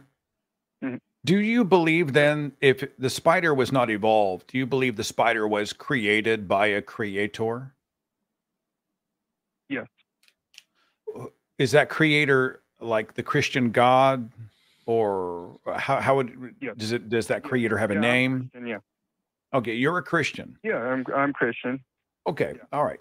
So do you feel like it's reasonable that a benevolent God would create a creature that would sustain itself by shoving its fangs into another living animal or insect, liquefying its insides, and then sucking out the insides to sustain itself as the prey animal or insect dies horribly? Does that sound like good design to you? Well, insects don't have nerve endings, and they don't. Yes, they do. Their brains. Beg to differ. The way we can No. process it. No. Okay. Insects don't All have right, hang on. You can ask for. So They let's say one of these predator spiders, like the African, they call it a bird-eating tarantula, but whatever. Let's say it's not an insect. There are animals, not insects, with nerve endings, and the designer's plan is to have the spider plunge its fangs into the flesh of a prey animal, liquefy its insides, and suck the insides out, killing the prey animal. Does that sound like benevolent, wise design to you? The curse of Adam. The curse of Adam. So the death came through Adam. The act of rebellious fruit munching by two garden nudists are the reason that spiders have to plunge fangs into other creatures to survive. Is that what you're saying? Correct. Death entered the world through Adam. There was no death prior to Adam, is what the Bible claims. So an act of rebellious fruit munching by two cosmically conjured garden nudists are the reason. That's the reason that spiders have to suck liquefied internal organs out of other creatures to survive. I understand that. That is. That's correct. That's what it says. Right. Yeah. No, I have no further questions. I have no idea what else to do with it. Okay. It just sucks. Basically, so first of all, I'm going to put a thing in here this is from the Entomological Society of Canada, a little thing about, do insects feel pain? There's also, I could dig for it, but like, I'll put that in the chat. There's also a lot of cool studies that came out a couple of years ago that shows like memory and things in insects. Like they have a rudimentary nervous system sometimes, but like to say that they just don't feel anything doesn't make a whole lot of sense. But the whole thing, I think that, what Seth and I both are driving at, number one, what you're talking about isn't how evolution works. And the alternative is, it's messed up and stupid because of this ridiculous, corrupt moral system that doesn't make any sense. So like, no matter which way we slice what you're saying here, it just doesn't track with either morality or reality. And I don't see where the disconnect between us is. I was putting that as a argument against evolution. I'm not sure where you're going with it, but that's the reason I came up with the argument. But gentlemen, so RJ, what you're saying then is, I guess I was going to move on to this other. Everything that works optimally in nature that does not cause pain or distress, right? That is not a destructive force. That will then be God's pure design. But everything that works suboptimally or does cause pain and distress or waste or whatever, that then is going to be the product of the fall of Adam and Eve in the garden and the infecting of humankind with sin throughout the generations. Am I to understand that correctly? So the good things God, bad things fall of man. Is that right? Yeah. I mean, that's what it says in the Bible. So is there any way to falsify that in your mind? If anyone points to something that has gone awry in this design, God's master plan, all you have to do is say, well, that's not God's optimized master plan. You are ostensibly off the hook. You see the problem we have with that, right? Well, I mean, if you don't believe in God, I would see the problem. But I mean, if your great grandfather got a parking ticket, do you feel like that would be a great reason for spiders to stick their fangs into the flesh of prey creatures, liquefy their organs, and suck them out? If my grandfather got a ticket? Somebody down the family tree in your ancestral line did something that was kind of a, forgive the play on words, a garden variety transgression. Not rape, not murder, not torture. They did something like eat a fruit, jaywalk, whatever. Do you feel like it would make sense then to say, well, now other animals that are not the human animal must now go and horribly prey on each other with pain and screaming and blood and death. Do you feel like that would make sense to you? Yeah, I mean, well, I'm not God, so I would say that, you know, that's up to God. But would you design it that way? I'm curious. Does that make sense to you? Yes, it does. If everything is perfect, everything around you is perfect, and there's one rule that you just got one rule, that's all you have is one rule to follow, and you break that one rule despite knowing that death is going to enter into the world, which is what they did, then yes, that makes sense. Can't let this go. I mean, I'm sorry, guys. I'm sorry. I know we're on the clock. But there's please. Yeah. Go ahead. So what you have is a father figure who creates imperfect children. He puts temptation directly in their path, the tree of the knowledge of good and evil, directly in their path, which is the equivalent in this scenario of tossing a live hand grenade into a nursery. He then gives his arch nemesis direct access to those imperfect and vulnerable children, and he does and says nothing as they are tempted.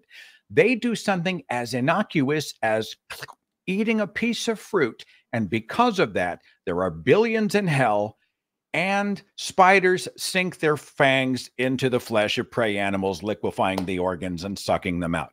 Is that what I'm supposed to buy?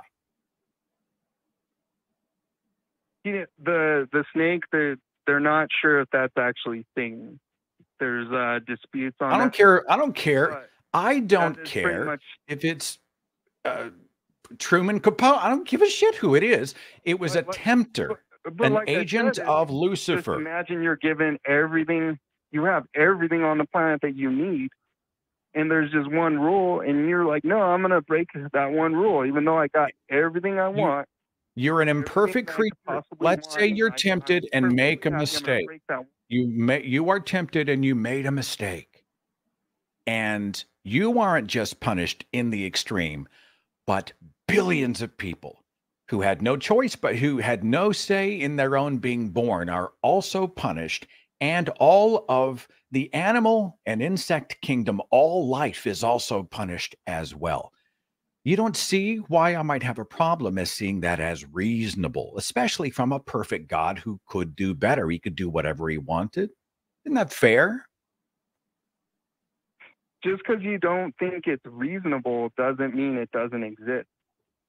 Just Can 'cause I it's also ask a something question? that you don't I'm personally done. agree No, with. no, no. I'm sorry. And I've monopolized it long enough. Thank you for No. your indulgence. No, You've been very kind. Thank I you. loved every second of it, and I hope you keep going. I just had a separate question that I thought was functional and could add to this. RJ, does God know everything? Yes. Has that always been the case? Has God always known everything that has happened, will happen, all things forever? God is all-knowing completely? Yes. So then he knew that we were going to rebel in the garden. He knew that we were going to eat the fruit and that he was going to have to punish us and all these things were going to happen. So you have a child. Do you have any children? No, I do not. No. Okay. Have you ever worked with children? No. Have you ever been a He's child somebody's before? child. Yeah. Yeah, I guess. I have, yeah. Yeah. So like when you're a baby, when you're a little kid and you have no idea how big the world really is and what consequences are. If a little infant crawls across a keyboard and hits the button that launches a nuclear missile, do we need to punish that baby for the devastation that it's wrought? Or did it just be a baby? Was it just being a baby and it did something accidentally because it had no idea what it was? What do you think is the moral solution here? If a baby does something wrong and has no idea. You're right. I mean, I want to punish the baby. And now especially, yeah, you wouldn't, because that would be a stupid, monstrous thing to do, right? So here's God, and God puts humans in this garden. Humans have no understanding of anything in the entire world. They literally don't know what evil is because they haven't eaten from the tree of the knowledge of good and evil yet. They don't know what wrong is.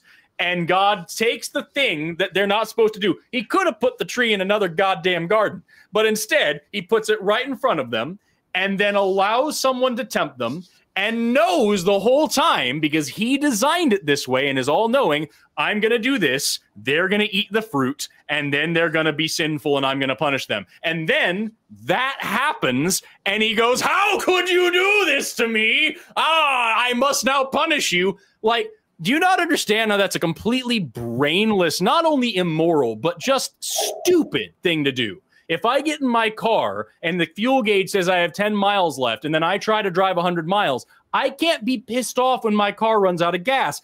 I knew that was going to happen. And here we have God who takes people, makes them not knowing what evil is, knows that they are going to do something evil, gives them the ability to do the evil thing, makes sure they have the temptation to do the evil thing, and then when they do the evil thing that he knew they were going to do, not only punishes them, but punishes every living thing from then on throughout all history.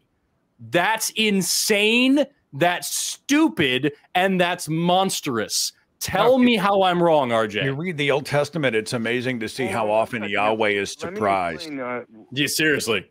Well, are you going to let me answer? Or are you... No. Okay, Go ahead. No, we're kind of just laughing at it now, but by all means, answer. Okay, so just because a being is all-knowing, that doesn't mean that people don't have a choice. So yeah, God. Oh my God. Oh, the choice. Make the wrong choice. There's also a parallel. So RJ, if I videotape a football game, those people had the choice, but I still know how it's going to end because I have it on videotape. So if I then watch the videotape and I say, okay, here's, I don't know football teams, here's the Bulls versus the Octopuses, and I know the Bulls are going to win, but if the Octopuses lose, I'm going to punish them. They have the choice. They played the game. They had the choice, but I already knew the outcome. Does that make this situation any more fatuous, or I should say any less? Insane.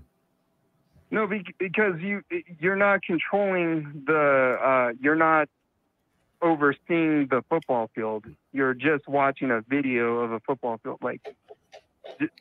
No, you're right. Actually, that does make it infinitely worse, RJ. You're absolutely right. God also controls everything and could change this easily at any time, but chooses not to.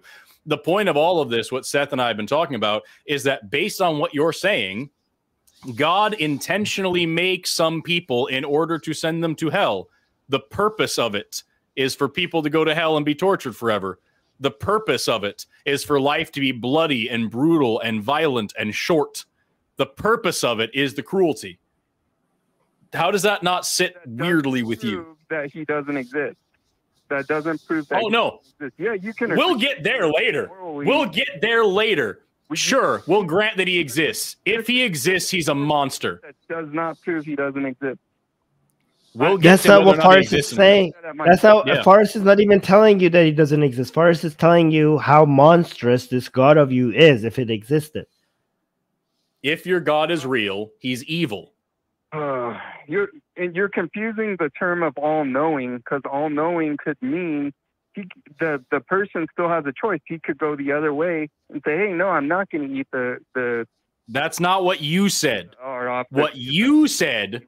Nope, that's not what you said, RJ. What you said when I asked for clarification, I said, does God know everything that has happened, will happen forever? He knows every possible thing. And you said yes. So he already knows the future. Whatever free will you have, he knows what choice you're going to make. And he's still going to punish you for it, even though he has the ability to change the circumstances and show you something better. You are a child. You don't know what you're doing. And he knows, and he's going to punish you for the things that you don't understand and you don't have control over, because he designed it in a way to make sure you didn't. He orchestrated the situation you're born into and then punished you for it. He made you broken and sick and commanded you to be fixed and well. And if you don't do it, he's going to torture you forever. What kind of God does that? You see, you're saying he doesn't exist because the morality because you disagree. No, I'm not. He's not saying that. Who are you listening to? Are you listening to Forrest? Are you watching a different show? Forrest is not even making exactly what you're saying. You're saying I don't agree with him. He's not saying, he's not even making an argument for why God doesn't exist or not. It's not even the topic. That's not even the topic. I don't know what you're listening to. You're trying to say to me that this is an immoral God, right? Is that yes? What are you trying to say? Are you yes. Trying to say he's an immoral God? Okay. Let's say your God exists, Forrest. Yeah. So, yeah. I don't believe your God is real. I'm saying if he is real, assuming he is real, he is evil. So let's take it at face value and say your God is real. He's evil. So since he didn't do what you wanted him to do, then he can't be real because he doesn't agree with what you would. That's not what he didn't do what any moral person would do. It's not about Forrest. It's about any person that understands what good. Like, would you do that? Forget Forrest. Forget Forrest. Would you do that? In the atheistic universe, morals don't exist, right? Correct? That's not true. We're not even talking. He's not remotely interested in answering the question. Yeah, RJ. So both Seth and I have been giving you our breakdown of why we disagree with what this God has done. None of us have argued whether or not it exists, and none of us have talked about atheistic morality or any of that. And rather than just directly addressing what we're saying, you're jumping from point to point to point to point to try to find something else to argue about. We're about to end the call. We're not letting you leave this. If your God is real, then what he's doing is wrong. It's immoral and it's evil. If he's real, he's a monster. Address that or we can move on. I disagree with you. That's not true. If I have a kid and I say, hey, you don't stick your hand in the oven, and he does it anyway, am I the one that's wrong or is he the one that's wrong? Oh God! If you have a kid, hang on, Forrest. Hang on. Hold on. I can't help myself. Hang on. Yeah, please. No, you're going to say the same thing I'm about to. RJ, do you believe in hell of the New Testament? Depart from me, you who are cursed, into a lake of everlasting fire. Is there hellfire? In the book of Revelation, it talks about hell. Yep. Okay. Do you believe in hellfire? Yeah. Okay. If you had a child, or brother, sister, parent, friend, whatever, who had done something heinous, who had made a mistake, and I'm not talking about an innocuous thing, eating the fruit, the parking ticket, jaywalking, but what if they'd done something really bad? Is there any scenario where you would go up to them, douse them in gasoline, and set them on fire? No, because I'm not God. Okay. You would not do it because you feel like it would be the wrong thing to do. It would cause immense suffering. You're not a monster. You would never torture someone, murder them in that torturous way. You yourself, you're grieved by the idea. You would never do it. Is that fair? You're a moral person. You would never set another human being on fire to die in that way, correct? Correct. That's correct. Yeah. Okay. All I'm asking you to do is to give yourself permission to apply that type of moral standard beyond yourself. If you heard that Allah had done it in the Quran, you'd be grieved. If you've heard one of the Hindu gods or one of the ancient gods of the Greek gods had done it, you'd be grieved, or you'd sort of brush it off. Ask yourself if Yahweh deserves the same standard. And if you're not willing to say, well, if it's immoral in this context, why would it not be immoral in that? Ask yourself why. I think this is something I would like you to pursue in your own life. Why would it be horrifying and tremendously immoral in this context, but appropriate and just and even holy in another context? Is that fair? Just chew on that tonight. Right. That's correct. But that's why there's a salvation to get away from that. That's why. Look, if the person threatening me with fire wants to save me, that's not salvation. That's extortion. You can perceive it. Love me or I'll burn you. That's on you. That's not salvation. That's extortion. That the definition of extortion doesn't fit that. But if you Who want made hell? to make that claim, Who made hell, RJ? Who created, designed, and implemented hell? he created it for the fallen angels originally, but yeah. Okay, so if it's for the fallen angels, then I would not ever end up there because it's for the fallen angels. But then it also is for the people who turn against him. Okay, so then it is for me and not just the fallen angels. By the way, it's also okay to burn fallen angels, but now I'm involved. Okay, so the person, or the deity rather, who created the scenario with hellfire is saying, love me, do these things, accept me under these conditions, or I will throw you into hellfire. That's not salvation, RJ. That's extortion. No, the word extortion means you're trying to get, if you look it up in the legal term, it doesn't mean that, but I see where you're going with that. But just chew on it tonight. Just think about it. All right.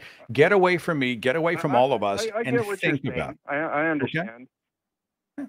Give yourself permission. A lot of times we think, well, he's God, he can do whatever he wants. We're just insects under his boot. We have no right to ask these questions or to demand a moral standard. You know, we are mortal, he is immortal. Who can know the mind of God? And we are told that we're not qualified to ask moral questions or have moral expectations of a divine deity, whatever.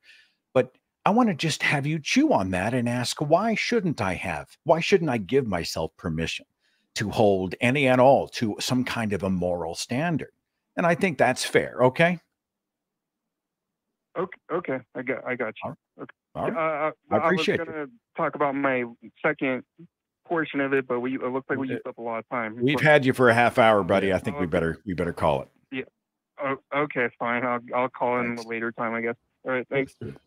Sorry, I don't mean to I'm supposed to be the squirt gun. You guys are the machine guns, but this is something that just gets under my skin. It's whenever I hear people say, well, it's really our own fault. And whatever he does is moral because we're ants in the ant farm and we're here for his amusement at his pleasure anyway. And free will, he didn't say free will, but there was a free will shade, and it just sets me off. So apologies for jumping in there so much, guys. I appreciate it because honestly, otherwise it would have just been me explaining evolution the whole time. Because that was super prepared to break down like neo-Darwinian evolution, but honestly, I think it was much more important to get to where we got to. Armin could have done just as good a job as me. I just feel like I'm sitting on the edge of my chair going, okay, and I'm leading from one point to the other. Okay, but no, I appreciate that. Before we move on, I just want to make 2 points. First of all, the audacity to tell 3 atheists who are saying that they don't think it's okay to torture people for doing things that was not their choice, for things happening that was not their decision. Torturing them is not okay. And you, as a Christian, saying that it's okay, and then at the same time saying atheists don't have morality. I mean, did he say that? I think call that morality, didn't he? Yeah, he did say that. Like, I mean, Armin has no morality. We knew that, but I mean, the rest of us we're okay. We're centered. I'm just saying. I mean, if you think torturing people for eternity for things that they had no say in, if that's morality, okay, yeah, I don't have morality. I want to call what we have something else. You keep that morality for yourself. You know, just like a spider with wings. Once you get him going, you can't stop him. He's unstoppable. I will say, Seth, you were a lot more charitable than I would have been, because there was one part of that you said, would you, if someone committed some atrocity, would you set them on fire with gasoline? And his answer was, no, I'm not God. And that hit me. So you were kind enough and charitable enough and handsome enough to say, actually, I think you wouldn't do it because you think it's morally repugnant and you would be grieved by that thought, right? And he was like, oh, well, yeah, I wanted to lay into him on that. Just like, how could you possibly say, no, it's okay because God did it? There's so much of that. Whatever God decides to do, we're his creation, so he gets to do it. There is no immorality in any behavior, any thought, any consequence. As if God does it, it's by default, it is de facto moral. And this sort of, I think, surrender of ethical thinking, this surrender of values, this desire to really be a slave, to say, well, if he tortures me, if my child dies in a car accident, or if my loved one gets cancer, or if some horrible, if I die in a house fire tomorrow, yeah, you know, the Lord giveth and the Lord taketh away. Whatever he does, it is righteous and moral. It's a type of slavery that grieves me, and I'm desperate to see people liberated from that kind of thinking. Yeah, no, I think we can all agree on that. I think that's why we're all here, because like, it really is just, it's soul crushing to see somebody defend that and to embrace that in their own lives, and to assume that if something bad happens, they must be the fault of it. It's because this fallen world, the sin and all these things, you know, it's something we've talked about on the show a few times. You know, he's smarter than me. I'm so stupid. He's stronger than me. I'm weak. I'm this little insignificant thing. He's so great. He punishes me because I deserve it. He's just challenging me and testing me. He's putting me through these trials to make me better. He loves me. That's why he hurts me so much. He only causes pain and suffering because I deserve it, because we deserve it. Everything I just said is talking about an abusive boyfriend. And yet, when you slap a Bronze Age sex manual around it, you call it a religion. And like that, to me, it really just blows my freaking mind to say that I have to sit here and walk people through basic human decency and say, yes, you can apply that same standard to the God that you believe in, like you were just trying to do with RJ. You would never do these evil things. Why would you be cool with it when God does it? I wanted to ask RJ if it would be moral if Yahweh had us drink an eternity of feces, holy water, but I didn't get around to that part. Right? I wanted, that was in my queue, but I didn't get a chance to get that. I hope RJ calls back, because I want to know, like, is there anything that God could do that would be bad? You know what I mean? Like, I want to know what his thoughts are. First, it's interesting because you're talking about basic human decency, because unlike what religious people claim that religion gives you morality, it seems like it's one of the only tools out there that could take you so far away from basic human decency. Like, it seems like without it, a lot of people would not come up with these crazy conclusions. Like, it's really hard to come up with these crazy conclusions unless you're religious. That it seems like it's actually the only tool that can get you this far away from actual morality. That's why we're here, y'all, because if somebody can make you believe absurdities, they can make you commit atrocities. And so, like, we're here to talk about. We get so many comments like, why do you care so much what people believe? And there's a clip that I think was on TikTok of last time you and I were on the show together, Armin, and somebody called in and said, why do you care what people believe? And I was starting to talk and you just scream in the microphone, because your religion's affecting our lives. It's like, yeah, dude, you get it. And somebody asked me, well, if you're not a Christian, why do you talk all the time about Christianity? And I'm like, or fundy religion. I can't remember how they phrased it. And I'm like, well, if, you know, why would people who want to defeat cancer talk so much about cancer? It just is such a non-question. When the religious stop talking so much about me, maybe we'll find something to shut up about. But like, as it is right now, you know, it's you know, atheists, homosexuals, everybody who doesn't fall in line, that's all that they can think about, and that's all that they want to legislate. It's deeply frustrating. But I got to tell you, one thing that I'm very excited about is these announcements that I need to read. If you like what we do, please consider supporting us on Patreon. You can give giving to our Patreon ensures our ability to continue to produce the content that you love. This can happen with your support. Visit tiny.cc/PatreonAXP. You can also become a channel member for as little as 99 cents a month. Click the join button down below the video, and that'll give you access to special chat emojis. Drop those emojis in the chat right now so people can see them, as well as early access to YouTube shorts and clips. You can also buy a limited edition t-shirt. Are you upset that AXP challenges your religious beliefs? Maybe you should pray for them to stop. That's a lot of language on one shirt, but hey, you can buy it if you want. You can get your purchase before it goes away at the end of the month. So try to buy it now before it goes away forever, or until they want to bring it back. I don't know. They'll do what they want. I'm not a cop. We also want to send a big thank you to the crew. Before we move on, the crew are the people who make this whole thing possible. They put this show together every week. They put in their blood, sweat, tears, brains, everything into making this whole thing happen, and it's awesome. So thank you so much to our audio operators, our video operators, our notes and timestamp takers, our mods, our call screeners, our TV responders, all the people who do all the things that I don't understand. Thank you so much for making the show possible, and thank you to viewers like you for keeping the show alive. It's a super cool thing that you do. We also have a bunch of super chats. And oh man, I didn't realize we had this many. Terrible Liar sent $5 to say, if I remember correctly, as a former Catholic, holy water is blessed one day, and that same water is used the whole year round. So yeah, not surprised.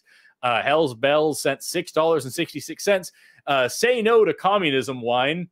I think they meant communion wine, but I'll take some communism wine as well. If you want to drink strangers backwash, no, you don't. Eric Martinez sent $1.99. Response to the relationship, not religion argument. And then that just cuts off there. I don't know if there was more or not.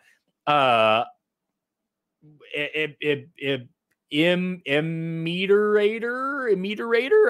maybe they mediate something. I'm not sure. Sent $20 with no message. Thank you so much for those $20. X Million sent $5. What happened to responses from last week's question? We did it already. I just did it really bad. Robert Irwin sent $10. I want to see Forrest's white Anglo-Saxon Protestants that he keeps in the corner of the flag and wizard stuff. They know what they've done. They can stay back there. Halo Master 1243, who was a member for 2 months, sent $5 Canadian. Thank you so much for your colorful ass dollars to say, oh my glob, I love all three of you as hosts. Almost too much of an amazing thing. And all that more, I'm having a hard time reading this. Almost too much of an amazing thing and all that. More Seth is definite need on the show for sure. Very nice. Thank you. And then the last time Seth and I hosted together, he sent me a text message immediately after the show saying, hey, just so you know, you need to slow down when you read the super chats. You Don't tell them that. Don't tell them that. Well, he's like a Jack Russell Terrier. It was like there were no at one point there were no consonants used. He was just flying. So I said, you might want to, take a Lunesta before you read the super chats on the next show. I've tried, and it's so hard. My brain goes faster than my mouth does sometimes. Ruben Manzo sent $2 with an A. Is it Armenian dollars? Is it Albanian dollars? Is it Australian dollars? Is it Australian? It's Australian. Okay, $2 from Ruben Manzo. Sip from drink. Spiders aren't insects. True, they're arachnids. Fuzro Hans sent $5. You guys helped me deconstruct 20 years of religious indoctrination. Jesus of Christland, dude. Still working on it, but thank you for helping. Thank you for watching. Very kind of you. Lennart Steinke, I'm going to guess, sent 6.66 euros. Still don't know what a part of a euro is. I'll learn after the show, or I'll probably just remember. But at this present moment, it's blanking in my brain. And I'm not going to look at the chat, so don't tell me. Do you have a minute to talk about our Lord and Savior, Anakin Skywalker, who will bring balance to the Force for real? Corvin Redacted, who's a new channel member, thank you very much, sent $5. Which body part would serve spiders better if it became slightly more wing-like? Evolution is gradual and needs to be beneficial throughout, for sure. I'm going to say the butt. If they had a more wing-like butt, they would do really well there. Ruben Manzo sent 10 more ass dollars. Regarding the last poll, I've heard many theists talk about 7 being the most holy number. As a mathematician, I could lay out exactly how unfriendly of a number 7 is to try to work with. That was the hardest one for me to memorize with my 7 stables. Monkey at Typewriter sent $5. RJ's argument: if we come from monkeys, why don't birds have thumbs? Truly, the termites have gotten to the foundation here. Fun show, fellas. Thank you very much for watching. X Million sent $20. It's cringe that the one and only God, what does that say? Constituently, it's far away from my face, and I'm also very stupid. It's cringe that the one and only God, constituently described as a trinity, is a single unified entity who made Mary pregnant, resulting in his own birth, doesn't mean he weirdly, incestually begat himself. Yeah, it's a whole thing, man. It's just it's a great verse in the New Testament too, when it actually says this, where the angel told Mary, the Holy Spirit will come unto you. And I just thought, wow, that's just all they should be preaching every Sunday morning. All right. That's there is a church within walking distance of my house that actually, like, in like the main amphitheater area. I was there doing a science show a little while ago because they didn't know who I was. And it says like something about how sweet it is when the Lord comes on you. And it's just like, man, you can't just put that up there and not like, just, I don't know, man. Just can't do it. Yeah. I would pay for a video version of what Seth just said. Like, I would, but make that your ringtone. You make that your ringtone, my friend. Quantum Answers gifted 10 Atheist Experience memberships. Thank you so much. That is incredibly generous and kind of you. D&D Nerd 0630 sent 15 of their dollars. Question everything, assume nothing, and the universe is yours. I always like to add in, follow the evidence wherever it leads as well. And then finally, William Mattis sent $10. 3 handsome atheists on my screen. Today is a good day. You got Seth and Armin. I don't know who the third one is, but I'm sure Greg was up on screen for a minute. With that, those are all the super chats we have right now. Don't send any more unless you want us to sit here and read them. We've got, we did a chat poll and we asked what you guys wanted to hear next. And this is the line that won. Are you guys ready to keep moving? Yes, of course. Sick. We've got Mikael calling in from Georgia, pronouns he, him. I'm going to read this whole thing. This is what the call screen says. Why do atheists feel that Jesus is an apocalyptic preacher when he presented himself as a peaceful Messiah? Matthew 24:36 is the verse where it refutes Jesus being apocalyptic, but about that day or hour, no one knows, not even the angels in heaven, nor the Son, but only the Father. So not an apocalyptic preacher, but actually a peaceful Messiah. I'm going to sit this one out mostly because I have things that I want to say. Seth is going to just unravel his whole brilliance. It's raring to go. I want to sit back and listen to the wisdom. Go hit it, man. You can see the hosts in line. This is the order in which we're going to be smart today. We've got Mikael on the show. You're on AXP. How are you doing today? You. Yeah. I'm blessed. How are you? I heard some type of like noise. Yeah, I'm blessed. How are you? Good. Never had a bad day in my life. Oh, that's great. That's great. I found it interesting. You talked about the butthole holy water. That's pretty gross. But yeah, dude. Yeah. So they really bless the holy water once a year, and then everybody just dip their face in it and their ass. No. Who knows? I'm neither a Catholic nor a cop, so I don't. Forgive me, brother. I'm on the clock. What is your question? I wanted to talk about how atheists like Bart Ehrman keep on stating that Jesus, thanks to bad exegesis, is an apocalyptic preacher when he's actually not. He's a peaceful Messiah that presented himself as the coming kingdom of God and the eternal salvation of humanity and eternal himself. Do you have Bart Ehrman's number? No, I'm just saying, like, I don't.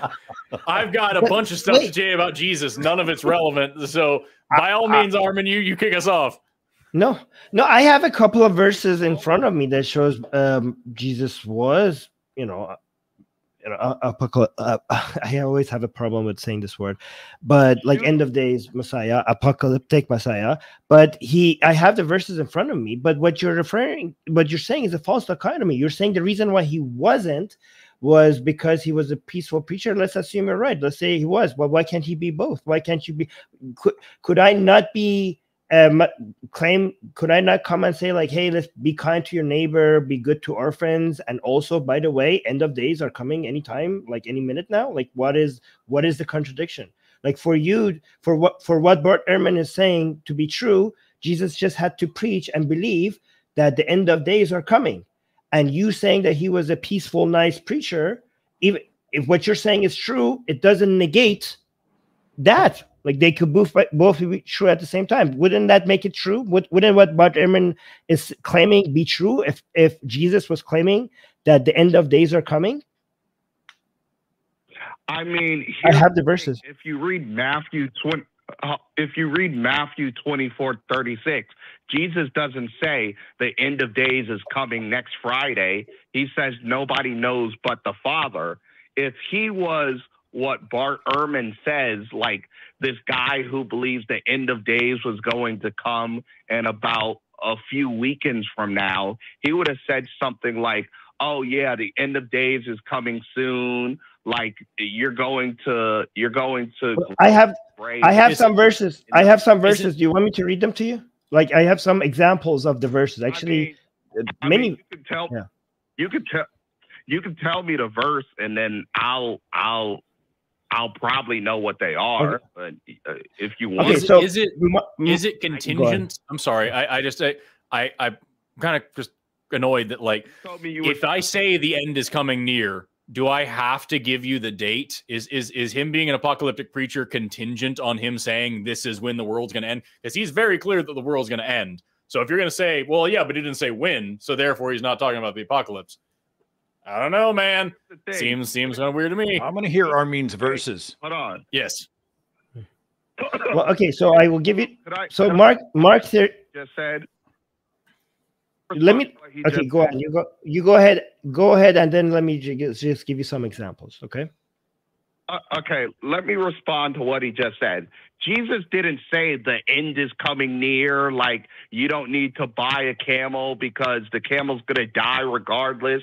He says that nobody knows but the Father. If he was an apocalyptic preacher like Bart Ehrman thought, or what Paul the Apostle thought, he would have said, oh, yeah, the end of days is coming next Friday. It's coming soon. You're not going to have grandchildren because, you know, the world's going to be destroyed. God's going to come with his army. He's going to kill all the Romans. He's going to make sure the world is controlled by the chosen people, you know, stuff like that. I was about to say, no, he just said that the people who follow me will not taste death before the world ends. But hey, really quickly, it's about 6:30, and Seth, I understand you had a hard line, but you had to get out of here. Forgive me, yeah, I'm already a little bit over. what you just said. But I think you and Armin both speak to right. Christ told his disciples, some among you will not taste death. Also, we're operating on the premises that we have proven Christ and that the writings about Christ and the Gospels are all accurate in 4 wildly different and conflicting Gospels. So is he an apocalyptic prophet is actually not the question that we start with. I think we have to start over here and go, was Jesus, like, is there proof of Jesus and Jesus as God? That's a whole other conversation. I will leave to you gentlemen who are much more smart than I am. Smarter. See, you're smarter than I am.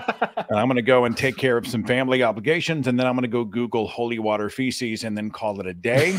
I love you both, and I thank you so much for allowing me to play along tonight. It's been a real honor to be here. Thanks, guys. It's always awesome to have you, my friend. Seth. Thanks, everybody. Goodbye. Love you, Seth. See you later. Bye. Seth Andrews, everybody. What a bang-up guy. Yeah, so anyway, there's 3 people saying things, and then Armin, I believe you had a couple of more verses you were going to pull out really quickly. So no, Mark 13, Matthew 24, and Luke 21, right? In these passages, Jesus speaks directly about the destruction of the temple in Jerusalem, signs of the end of times, the coming of the Son of Man, and the need for vigilance in anticipation of these days, right?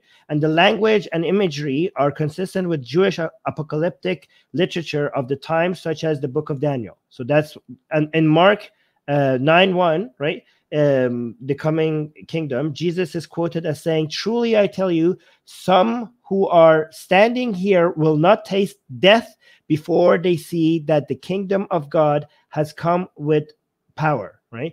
And this statement has been interpreted to suggest that Jesus believed the apocalyptic transformation of the world would occur within the lifetime of his followers. And then we had parables and teachings. Jesus frequently used parables with apocalyptic themes, such as the parable of the weeds, which is Matthew 13, verses 24 to 30, and the parable of the 10 virgins, Matthew 20, verses 1 to 13, to describe the coming kingdom of God and the separation of the righteous from the wicked. So you can see, like, it's a like, this is the guy that was obsessed with talking about the end of times. Like, I think that would be good enough to call him an apocalyptic teacher. Like, now, if you want to say that he's not, because he didn't come up with a specific date in mind, like say like, hey, next Tuesday by 5 o'clock, there will be the end of days, because he didn't say that, he's not, you know, but Bart Ehrman is saying he is, okay, well, then you have a different standard for what's an apocalyptic preacher. Most scholars, given this person's obsession with talking about end of times, will categorize him as such. All right. So could I talk? Like, are you done with the whole thing? So I'm going to respond. What a rude way to say something to somebody who just explained their position thoroughly and thoughtfully. Yeah, please, by all means, indulge us with your wisdom, sir. Hold on. I don't mean to be rude. Jesus calls us to be nice and kind to unbelievers, and I'm sorry if that came off as rude. It's just that I'm talking through a phone, and I don't know when you all have me muted or when y'all have, or when I can actually be heard by the audience. I didn't mean to come off as rude. I'm very sorry if words came off as rude. All right, we good?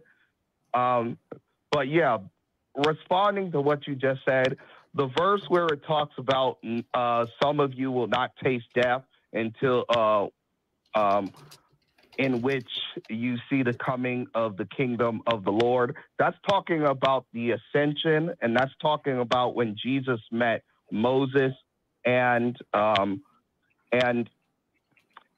prophet. So if you actually read that verse after, like, the transfiguration comes after that verse, and it comes in all three of the gospels, that's what it's talking about. It's not a coincidence that all three of the gospels have the transfiguration after he makes this quote, except for John. Jesus said the coming of the kingdom of heaven, not the coming of the kingdom of the apocalypse. Like, I get if you read like something like the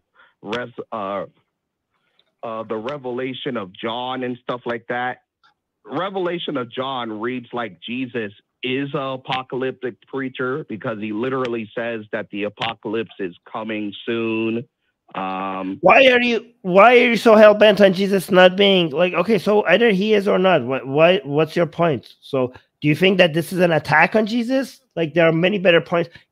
Jesus could have been a great dude and think that the end of times is coming like soon, or he could be a great dude that he didn't believe any of that. He could have been a horrible person that believed that, or a horrible person that didn't believe in that. Like, what is this? Do you think like Jesus is being attacked by saying that he was an apocalyptic teacher? Like, you're saying he was nice, he was not talking about the end of times, like as if that's, people are attacking him by calling him that. Well, what are you trying to get at? People say that Jesus was a failure because, like Joseph Smith, who said that the apocalypse was coming soon, it was going to happen, just like but he was in an environment. Okay, here's the thing: your interpretations are probably wrong compared to Bart Ehrman, because Bart Ehrman takes into account the environment that Jesus was in, and he was just repeating and reflecting a lot of end of times narratives of people like around him. In that environment, people were obsessed. Like, he lived in a time that people were obsessed with talking about, like, hey, any day now is going to be the end of times. And he was right in the middle of it, and he was repeating things that those other people were saying. So it's like, I can see why scholars would think like, okay, like, yeah, his beliefs were influenced by the environment that he was around, that was around him. Jesus was counter his time. Jesus was a rebel. It's like saying that baptism, in which Jesus Yes, that doesn't negate what I said. A lot of these other apocalyptic preachers were also rebels. Like, that was the point of being this. Like, they were like rebelling against the religious authorities at the time by saying like, hey guys, end of time.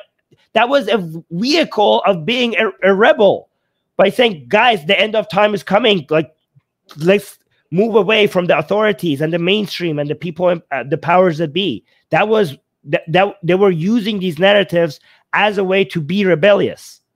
And Jesus was not the only one. There were a lot of other people that were doing the same thing. It was the religious authorities at the time who were preaching the apocalypse. That's why they hated Jesus. They thought he would come as a warrior Messiah instead of a peaceful Messiah. We had many when he said, "I come bearing the sword and not to spread peace, but the sword," like that whole thing. Pardon me? You mean like when Jesus said, "I come not with peace, but with a sword," and only he who hates his mother and father can follow me, and if you don't hate your family, you can't. Like that whole warrior Messiah thing, because he did that too. He was kind of all over the place in the Bible. I mean, that's not a warrior Messiah thing. That's more or less saying that you should put God first instead of your family, just like Jesus did. I mean, what? Yeah, the sword thing. Let's try the sword thing then. No, I can make post hoc rationalizations too. I'm just trying to like draw some lines here to show you that like there's a lot of shit that he said in the Bible. I think what Armin's trying to draw out of you is just like, why does it matter? Like, what's the end goal here? Neither of us believe that Jesus is real, and I'm pretty sure neither of us believe that he was an all-around good guy. Like, there's a lot of things that Jesus said and did that I'm not a fan of. I also don't believe that he ever said or did them. But, like, here we are having this argument about whether or not he really preached the apocalypse. And I don't get how it's relevant or useful to anybody, especially on this show where the point is to try to convince us this guy existed in the first damn place. And I'm telling you, he probably didn't exist. And if he did, I don't like him. And you're like, yeah, but he didn't preach the apocalypse. Like, okay, so what? What are we doing? Actually, I just double checked, and it was a tool for rebellion. Jesus's end of days narrative and other teachings can be has been seen as a tool of rebellion against the religious authority by proclaiming an imminent apocalypse and the coming kingdom of God. Jesus positioned himself in opposition to the established religious leaders and institutions such as the Pharisees and the I don't know these other people who maintain control over religious practices and interpretations. His message not only promised a radical reordering of the world, but also critique the existing religious and social structures. In general, these end of days narratives throughout history, you could see like they come, and it's not just in the Middle East. You could see that like in Hindu religions as well, like in other ancient religions as well. It's often used as a tool of rebellion. And even if you see some of that narrative in the narrative in the myth of the authorities before, the ones that you're rebelling against, is because they also were rebellious to what they came before them. So you see this coming time, and like I see this come in Islam as well. And even during my time, I see that people use this in Islamic countries. And I think you guys see this in Christian countries as well, that people use this as a way to shake things up because they're not happy with how things are, and they're basically warning everybody about this great big change that is coming, and everybody needs to get ready. And you are the person or the people or the cult that provides you the tools and the methodology to prepare for this big change. It's a very fantastic meme or tool to use when you are trying to rebel against the authorities, and that's why you see it constantly being used again and again across different cultures and across different religions. I just want to state that Jesus wasn't with ISIS. He wasn't like this big like guy who preached terror. Like he wasn't this guy. He said that his kingdom is not of this world. He had a spiritual kingdom, not a physical kingdom. He said, I'm not here to bring peace but the sword. He said, you're not with me if you don't hate your mother. If you don't, I come here to set the mother against the daughter, a father against the son. I don't know, like family members against each other. He told people that you're not with me if you love your father more than me, or if you love your mother more than me. That doesn't seem like very nice and peaceful. He cursed the tree because it didn't have fruits. I was going to bring that up. Yes, God. Yeah. He saw a fig tree without fruit and is like, you'll never have fruit again. And just like, why? Who does that? What is the point? Like, right. Yeah. And also the act of rebellion was not just against the Jewish religious authority at the time. It's also a rebellion against the Roman, that they didn't believe in the end of days at all. When he put those demons into the pigs and made them throw themselves off the cliff, those pigs said, introduced themselves as legion, which is, you know, how you refer to the Roman soldiers, which is basically an act of, it was like a movement, like an anti-colonial movement, right, against the Roman authority. So the whole movement was a rebellious movement, and it had all the characteristics and the methodology that rebellious ideologies use. Like, it's pretty understandable why and how it evolved and got the it's actually very fascinating. It makes religion more interesting. Like, when you study religion from a secular perspective, it actually becomes interesting. Right. Guys, check out Bart Ehrman. yeah. Somebody get Bart Ehrman on the show so we can address this. Yeah. Do any of you have Bart Ehrman's number? I just want to know. Nope. I don't know who he is. But bring him on this show, guys. Bring him as a co-host. That's a great. Thank you so much for. We all know Bart Ehrman is just chomping at the bit to get on AXP. He's been dying to be a part of this for years. He should be. Maybe you could grow back your hair, but I just like to state that Jesus never said anything bad about the Romans. Well, except the pigs saying that we are legion. The demon throwing themselves legion, not Jesus. The demon called legion, not Jesus. But but again, we don't think that Jesus we don't actually believe that Jesus said any of these things. I think the utility of the story is to demonstrate. And again, that was a clever way, because it might have not been very legal for you to be very direct about your anti-Roman perspectives at that time. So it's good to come up with a narrative, and the demons in the pigs just introduce themselves as legion, instead of like saying something anti-Roman so directly.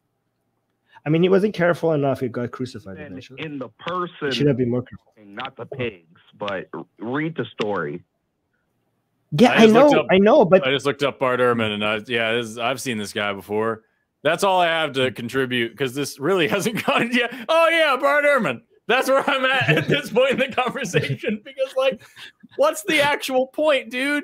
Like, I can't stress this enough. Like, you called into a show run by atheists who don't believe that Jesus is real, the point of the show is to try to convince us that God is a real thing and that we shouldn't be atheists anymore. And we're talking about this stuff. We're trying to talk to, and your whole thing is like, not only is Jesus real, but also he didn't say the things that not you think he said, but some other guy said that he said some stuff, and he didn't say that. And we're not that guy. We're not affiliated with that guy. We don't believe the things that you think are real. And I don't understand what we're doing for 20 minutes and 25 seconds now. Do you realize that most people who actually study the Bible, most scholars agree that Jesus existed?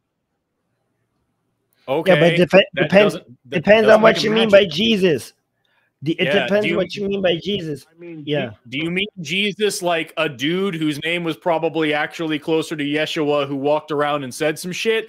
Or do you mean the zombie that fucking was killed and then rose from the dead and healed the sick and the blind and the blah, blah, blah? Like, a guy existing doesn't mean that he had magic powers, doesn't mean that he was the son of a god, doesn't mean that there is a god for him to be the son of, doesn't mean that he was resurrected, doesn't mean that he can read your thought, doesn't mean that he watches you masturbate, doesn't mean any of the other stuff. Whether or not this guy existed as just a person, sure. If you can convince me that's real, awesome. But there are lots of people who think that he probably did exist. Nito Bandito. There were also 30 other preachers walking around saying the same stuff at the same time. Apollonius said the same shit that Jesus did. There's people alive today that people believe walked on water and raised the dead and things like that. There's whole cults all over the world that you don't care about that say the exact same things. People exist and people say things. I'm curious to know, is there such a thing as a supernatural creator somewhere beyond time and space that made the whole universe and gives a shit about what kind of fish I eat? That matters. But beyond that, I don't know who this dude was or if he said things about the apocalypse, and I don't know why I should care, Mikael. Well, we like to point out that Apollonius of Tyana was a person who was written 100 years after he supposedly existed, It wasn't a real thing. It was just an example of why I don't give a damn. Do you understand? Like, I'm not trying to like actually engage with you over like the historicity of whatever random dude lived in the desert 2,000 years ago and said stuff about the sky. That's not my intention. I'm just saying that I don't have a reason to believe that this guy, if he existed, was magic. And if he was magic, then I don't like him anyway, because he said and did a bunch of shitty things and like in the book. And if the book isn't real, then I don't care anyway. Like, just there's a million issues here. And you're like I'm on step 1 and you're on step like 85 saying, yeah, but he didn't say anything about the apocalypse. And I don't get why. What he's trying to say, what you're trying to say is that Jesus was not ISIS. And I agree with you. Jesus was failed ISIS. Okay. Jesus was trying to be ISIS, but he got caught before he could, start. Like the character of Jesus, not the real, like, nobody knows who the guy that the scholars agree that was probably based on some dude that got crucified. I'm not talking about that.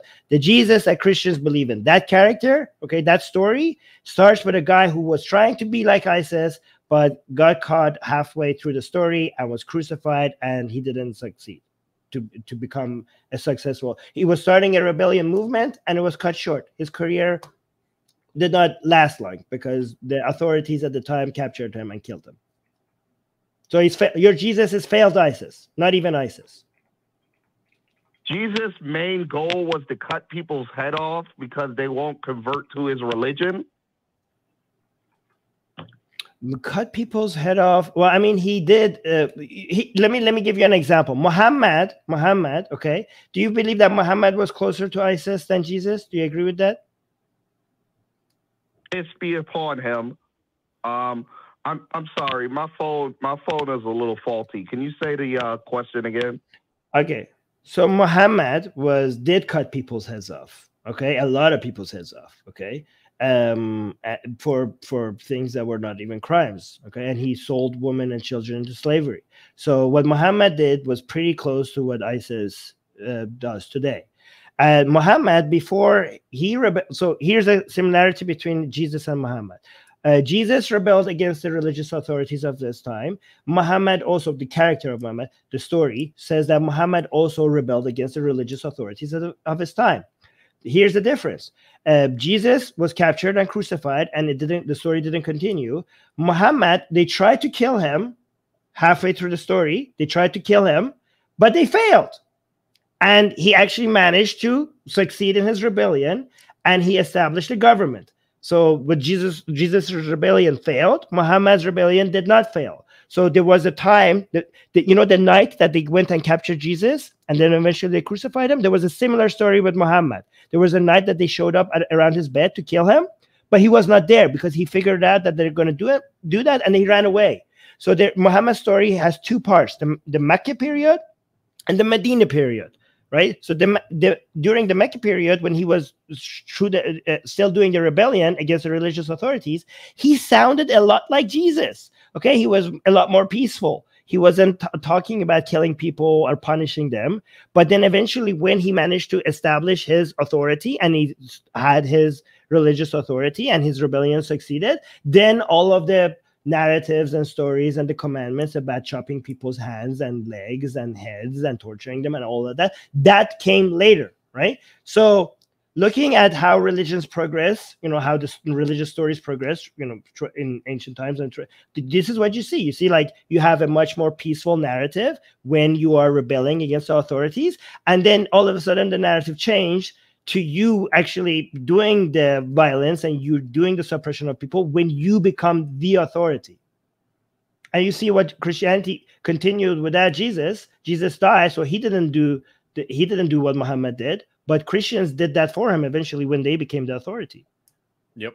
Every bit of that evil, that punishment, that terror, the Crusades, the Inquisition, the witch trials, like every bit of that is fleshed out in real history that we can all agree actually happened.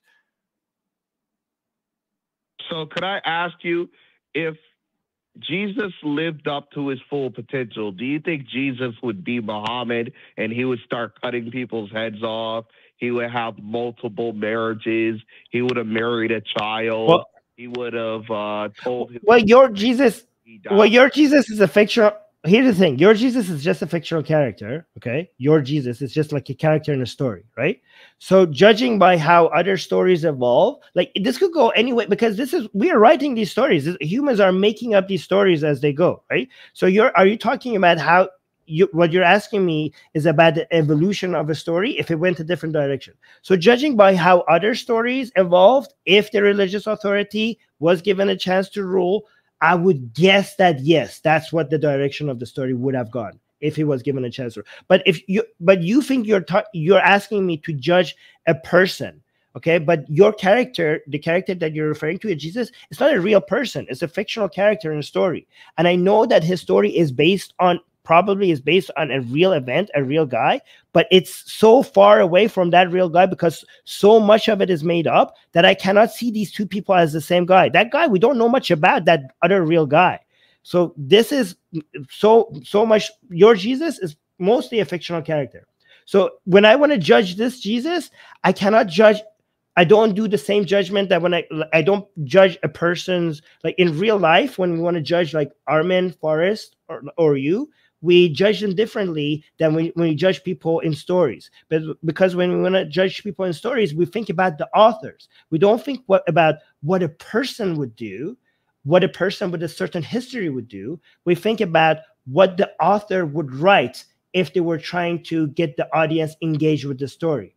And then we will look at those authors and see what those authors, where they lived, what they thought, what their beliefs were, what the other authors around that time were writing, and what environment were they being influenced in. And we would judge the authors, not the actual character, and see what motivations did the authors have. Like why, like every single story, because this is a meme. This is an evolution of a meme, and it serves a purpose. So we have to look at the politics of the time. And like if Jesus did this, if you change the story in this way, it will serve one political need. But if Jesus said something else or did something else, it will serve another political need. So that's why the judging a character in a story that is supposed to serve a purpose, a political purpose, is different from how we judge an actual human being outside of a story. That was all incredibly well thought out and erudite and very well spoken. I also just want to throw in there that one of your kind of like criticisms where you're like, oh, you think Jesus would marry a child? Another thing, the story literally starts with God impregnating a child in order to create Jesus. So like, yeah, I kind of do, man. I don't know, man. I don't get how you have this dude on this pedestal. It's so weird. Address what Armin said. I have nothing but frustration. I will derail this call. Yeah, you already derailed it. You think the Virgin Mary was like 12 when she conceived Jesus, or at least the usual? I think pretty sure the academic consensus is between 14 and 16. Okay, I know that back then they would betroth women like very young, but they would usually marry them in their like early 20s. Because it took years for men to build up enough. And what part of that changes the fact that she got pregnant at 14 because God impregnated her as a child? That's a child. Can we agree that a 14-year-old is a child? Hold on. Where in the Bible does it say that she got impregnated at 14? Especially according to the Bible, she went cross-country with Joseph on foot. Does that sound like a 14-year-old? Can we agree that a 14-year-old is a child, Mikael? Oh, yes, most definitely. Can we agree that impregnating somebody against their will isn't cool, Mikael? Absolutely, but it wasn't against her will. It was through God. The angel just showed up and said, "Hey, surprise, you're pregnant." They didn't ask permission. She didn't send home a consent form. There was just, hey, guess what? You're going to have a kid now. That's rape, Mikael. How is it rape when there's no physical penetration? Oh my glob, dude. You did not just say that shit to me. Oh, that's so fucking gross. You really don't think that oh, I'm going to stop myself. Do you understand that there's a lot of ways to sexually assault someone? Do you get that? Yes, but usually it has to do with action. Usually, who cares? The fact of the matter is, getting someone pregnant when they didn't ask to have intercourse with you is wrong. Yes or no? Absolutely. Okay, then we're done. That's the whole thing. Is that don't fucking get up in here with your semantics when I'm saying the whole thing started because God forcibly impregnated a young girl when she didn't want it. She didn't ask for it. She couldn't have consented to it. He forcibly impregnated somebody, made it her problem, and now you're going to defend that and come after, oh, well, Muhammad married a child. Yeah, that was fucking gross too. More than one thing can be gross. Okay. I mean, so then square the circle for me, dude. Was it right or wrong for God to forcibly impregnate a young girl, a virgin, by her name? This is a straw man question. He didn't forcibly impregnate her. Did he do it without her consent? No, it was with her consent. Okay, so when the angel came down and said, "You are pregnant," that wasn't something that had already happened. He was lying. He said, "You will be pregnant." Read the story. I'm gonna double check. Yeah, well, that doesn't seem to be any choice there, though. As well, you will be like there's no way out of this. You will be pregnant. But yeah, right? He's checking. Do you want to talk? Ahmed or Ahmed? I don't know your name. Armin. Armin. I'm saying your name as if it's mine to give. No, it's okay.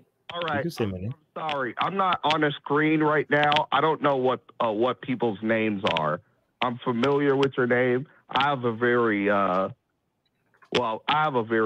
common name, but still. But well, go on. Do you have anything to say? Well, let's get back to Muhammad. So when Jesus says to people, like, you must take up your cross, you must bear your cross, the Son of Man comes as a ransom for people's sins, you think that was all lies? Like, you think that he didn't know that he was going to die? I don't care.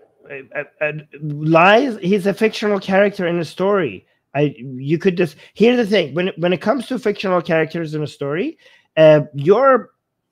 it's flexible. It depends on you, right? Because if it's a character, like for example, let's say Voldemort in a story, right? Let's say in the books, there's some of the thoughts of Voldemort is not specifically mentioned, and you ask me, Armin, what do you think Voldemort was thinking here, right? Given that the book does not specifically mention what Voldemort was thinking there, I could play around with it. I could just decide, like, yeah, I could decide that he was lying here because the book doesn't specifically say he was lying or being honest here. So it's up to me to decide to fill in the gaps. So because it's fiction. So your Jesus story is also fiction. So if I think the story would be interesting if he was lying, then I could be like, yeah, he was lying. But if I think like, no, that would be so out of character, it doesn't fit the rest of the, like, I'm like, no, it doesn't look good in the story. It would be more interesting if he was being honest here. Then I could be like, yeah, sure, he was honest. Like, I could go either way. Doesn't really matter. Okay.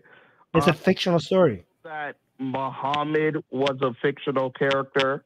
Do you feel that that the whole story of Muhammad being in a cave and Gabriel coming to him and telling him to read, and then since he's illiterate, he can't read, and do you feel like that Muhammad is a fictional character? Yeah, that's also all fiction. Muhammad, just like Jesus, Muhammad's story is based on some guy that did something at some point, but a lot of the things that they attribute to him doing and saying, it was just made up during the Umayyad and the Abbasid dynasty for the political needs at the time. So, for example, let's say a lot of the things that were attributed, that, well, canonized and attributed to Jesus' story were very, they had a lot of utility, for example, for the Roman Empire at the time. A lot of the things that were attributed to Muhammad saying and doing had a lot of utility for the Umayyad and the Abbasid dynasty at the time. It served political needs. It had utility. It had political utility. So what's your point? Muhammad's a fictional character. Jesus is a fictional character. Is all major like religious figures just fictional characters to you? Like, is Buddha a fictional character? Buddha, mostly, yes. Buddha is also made up, but yeah, Buddha is also like probably based on one guy. Yeah, but this is I don't know. You want to go through the list? But yeah, here's what happens. Like some event. Here's what happens. Here's what we know what happens. We have seen what happens. Okay, so some event happens that has a major impact on people, and then it makes it into the stories of the people at the time. They add, they take the common tropes of how stories are made in that environment. Based on those tropes, they add to that person's story, and then the story keeps getting added on to it more and more, and you can see the progression. Every time we managed to find enough evidence for the evolution of these stories, we saw how much more exaggerated the abilities and of these characters became in religion. We saw this in Hinduism, we see this in Buddhism, we see this in Judaism, we see this in Christianity, we see this in Islam, we see this in many other Greek mythology, we see this in Roman mythology, we see this in Egyptian mythology, we see this in Norse mythology. So it progresses, it changes, it uses the popular tropes of the way that people say they enjoy stories at the time, and it remodels itself. So there's two things that these stories, there are two rules that these stories have to obey for them to progress from one generation to another, and from one culture to another, right? There's two templates that they have to follow. One is, what is the popular stories and myth that right now gets the most amount of audience and engagement? Like, what are the tropes that people enjoy listening to? For example, in modern times, we like the Cinderella trope, right? The Cinderella trope is for a story where somebody starts off very poor and seems to be unlucky, and then somebody discovers them and finds something in them that is unique, and all of a sudden now they're boom, better off and rich, or like have access to a lot of wealth and power or something. So we like that trope. So you can see that many stories keep using that trope because it sells, right? So in different times and different cultures, different tropes sells. So that's one rule you have to obey if you want your story to succeed. And another rule, and nobody does this consciously, this is like happens, it's kind of like evolution, right? It's kind of like it's just the survival of the fittest meme rather than the gene, right? And it just goes through one society from one generation to another without anybody like designing it from the top. And the next rule that you have to follow is that you have to serve a purpose. So the authorities, the rulers, they will subsidize or give money to the people, or give power to the people that are saying the narratives and the stories to the people that serves their purposes the most. And also they will suppress and execute or torture or punish the ones that are saying the wrong ones. And this gives the signal to the storytellers, which is, we call them preachers or religious scholars, that what stories are selling right now, and you as a storyteller, which is a preacher or a religious authority, so you have the ruling authority and you have the religious authority. So you as a religious authority are getting two signals. And you could decide to go the rebellious route, or you could go the route of like, I'm going to be loyal to the kingdom or to the authority and just get their patronage from them, right? And if you feel like there's an opportunity for you to go the rebellious route because there's a gap in power, there's a vacuum in power, and you might want to take advantage of that, then you will jump on the narratives that are rebellious in nature. But if you are thinking like, no, the people power relative to the authorities is not that much, then you will jump on the narratives that the religious authorities want you to repeat, and you will tell those stories. And this is how religions evolve throughout culture, throughout histories, throughout time. I'm gonna wait for a response for that, and then I have some clarifications and some context about what I was arguing about earlier. Corrections, clarifications, and context. Hold on. Could I respond to what he just said? Like, yes. Just. All right. So I just like to say that the narrative of Jesus Christ, instead of getting more glorious throughout time, it actually gotten way humble. Most skeptics and atheists think that the Gospel of Mark is the first gospel in which it was written account of Jesus Christ, and it has 24 miracles. Now, the last gospel, the Gospel of John, it has only 7 miracles, 8 if you count the resurrection. So not only did the narrative of Jesus get much more humbler, and the Gospel of John, Jesus doesn't even exorcise a demon. Okay, I'm going to let you speak. I just wanted to say that point, but I'm going to let you speak. I forgot what the other name is. Jeremy? Your name is Jeremy? Forrest. Forrest. Okay, Forrest. Okay. Yeah. So I have to correct myself. First of all, I have correction, then clarification, then context. So the correction is I was wrong about what I said about the angel coming down and telling Mary that she is pregnant. I had conflated the book of Luke and the book of Matthew there. In the book of Luke, the angel comes down and says, you will be pregnant, not you are pregnant like I thought. She says, you will be pregnant. And then Mary says, how's that going to happen? I'm a virgin. And the angel says, God's going to come down here and do stuff to you. And then Mary says, I am the handmaid of the Lord. Let everything that you just said happen to me. And she agrees to it. I had confused that with the book of Matthew, where in Matthew 1, the angel comes to Joseph and says, this is going to happen. Mary's pregnant now, and this is what's going on. So I had conflated those two stories, and I fucked up there. So that's correction. Clarification is what was going on with those two books. The context, I think, is important. The reason why I still think this is a disgusting story is that even though Mary did technically give consent and say, okay, we'll let this happen, first of all, children can't consent to sex. And I looked up this is gotquestions.org. It's a biblical answer site thing. And it specifically says the Bible does not specifically state how old Mary was, but most Christian historians speculate that she was around 15 to 16 years of age at the time of Jesus' birth.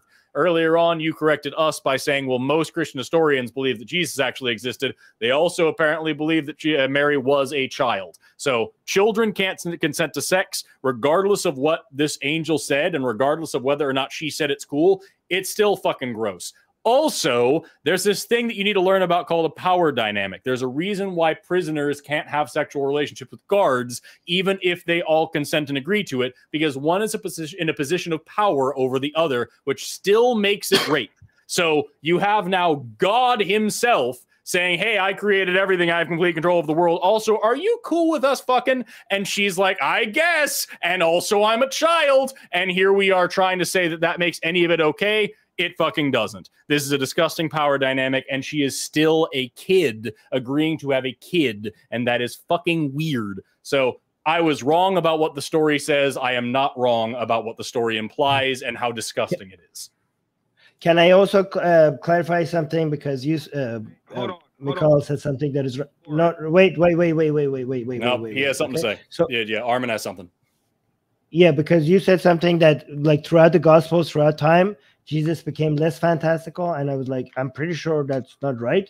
And I checked, and yeah, it's not right. So the portrayal of Jesus becomes increasingly elaborate and miraculous as one progresses from the earliest gospel, Mark, to the subsequent gospels of Matthew, Luke, and John. This development reflects the evolving theological perspectives of the early Christian communities and their context. Mark, right, so let's go from the first one and then go down the list. Mark, believed to be the earliest gospel, written around 70 AD, presents Jesus in a relatively restrained manner, focusing on his teachings, healings, and exorcism. Miracles are present, but are described in a straightforward way. Then we go to Matthew and Luke, written later, expands on Mark's narratives, including more detailed birth narratives, the nativity, and additional miracles and teachings. These gospels were written to address specific community needs and theological questions, which may have influenced their more embellished accounts. Then we go to John, the last of 4 canonical gospels and written around 90 to 100 AD, presents a significantly more developed theology. It portrays Jesus not just as a miracle worker, but as the incarnate Word of God, emphasizing his divine nature more explicitly than the synoptic gospels, which are Mark, Matthew, and Luke. John includes more abstract theological discourse, for example, I am statements that presents Jesus in more explicitly divine light. So you're wrong about that. Jesus goes from being a man, a preacher, to all of a sudden like becoming a better and better miracle worker, to all of a sudden becoming God himself as it progressed from one gospel to another. Okay. I just want to hit up 2 points because both of you said a lot of things. One, I just like to say thank you. I don't know if you want to be called Mr. Forrest or just Forrest.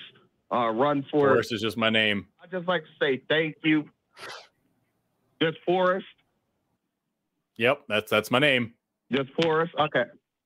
I'll just call you Forrest. Okay, so Forrest. Oh my God! That's what I call me. Move on. Okay. Yeah. This. I don't know how you identify, just as Forrest or just Forrest, but I just like. It's my name. My God. My name is Forrest. It's fine. Let's spend another. How about we spend another 20 minutes discussing whether or not we should call Forrest just Forrest or Mr. Forrest or other like.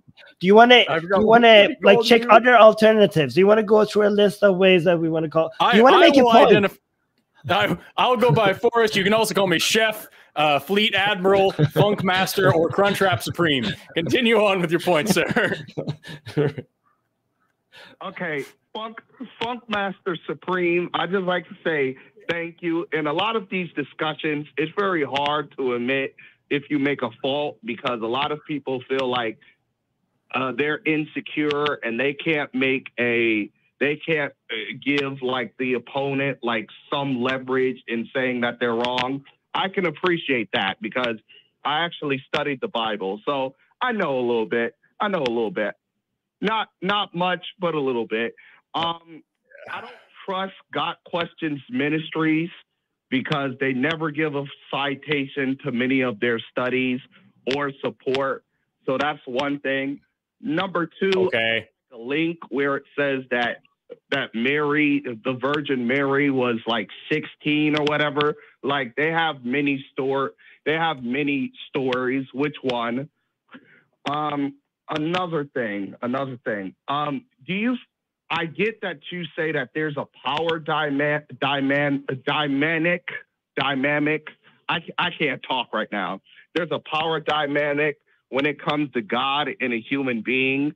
But would you feel like it would be different if she was like 29 or something and God came to her and be like, hey, would you be cool if I impregnate you? I mean, at any age, there's going to be a dynamic. It's like, yes. No, I would not feel any differently about that thing. You are correct. It would be gross at any stage. It's really fucking weird that I'm having to explain and clarify the rules of consent right now. Oh, no, you don't. I'm just clarifying I'm just getting some clarity for me because I agree. It's very weird, like at any age, to see the leader of the universe come to you and be like, hey, could I, like, you're my prophet. Hey, I'm going to like find a way to put my son in you and stuff like that. Like, it's like if a billionaire comes up to you and say, do you want to date? 10 times out of 9, you're going to say yes. But just because. Okay, so if you're a billionaire, you might as well not ask, huh? So if you're a billionaire, you might as well just like go for it without asking. That's what is that so like given that billionaires will usually respond to people would respond yes to billionaires, then if I'm a billionaire, what you're saying that I should just have my way with people and don't bother to ask for consent. Whoa. Don't put rape culture in my mouth. I'm not a frat boy. But that's the logical conclusion of what you're saying. Like, hey, people will say yes anyways if you're so powerful. So why even bother ask? I don't like any part of where this is. I don't like where we are. I don't like where it's gone. It's so fucking gross. Your God's gross, sir. Your God is gross, and this story is gross. And we started out with like, but Jesus didn't say the apocalypse, and now we're at this point where it's like, yeah, but like, why did God rape somebody? You know, like, I don't get it, dude. You know, that sounds a lot like ISIS. Maybe, even if Jesus was not like ISIS, his father sounds like ISIS based on what you're telling me right now. Yeah, fuck, man. I can't. Y'all, I have to go back to work. It was a fun time speaking to y'all. I love both of you. I hope and pray that you all find some joy in the afterlife, because I really care for you all and I love you. But I'm gonna continue back to work. I had a impressive talking with y'all, and I wanted to like maybe convert y'all, but I didn't. But salvation is from the Lord. Dude, your God sounds disgusting and evil to me, and this conversation has only reconfirmed that. You have driven me further from your religion through this discussion. Yeah. Okay. Well, hey, Camp Bolton every day. Have a nice day. Bye-bye. What a deeply, deeply weird conversation. Thank you so much for watching. Ahmed and Jeremy signing off. We've had a great show.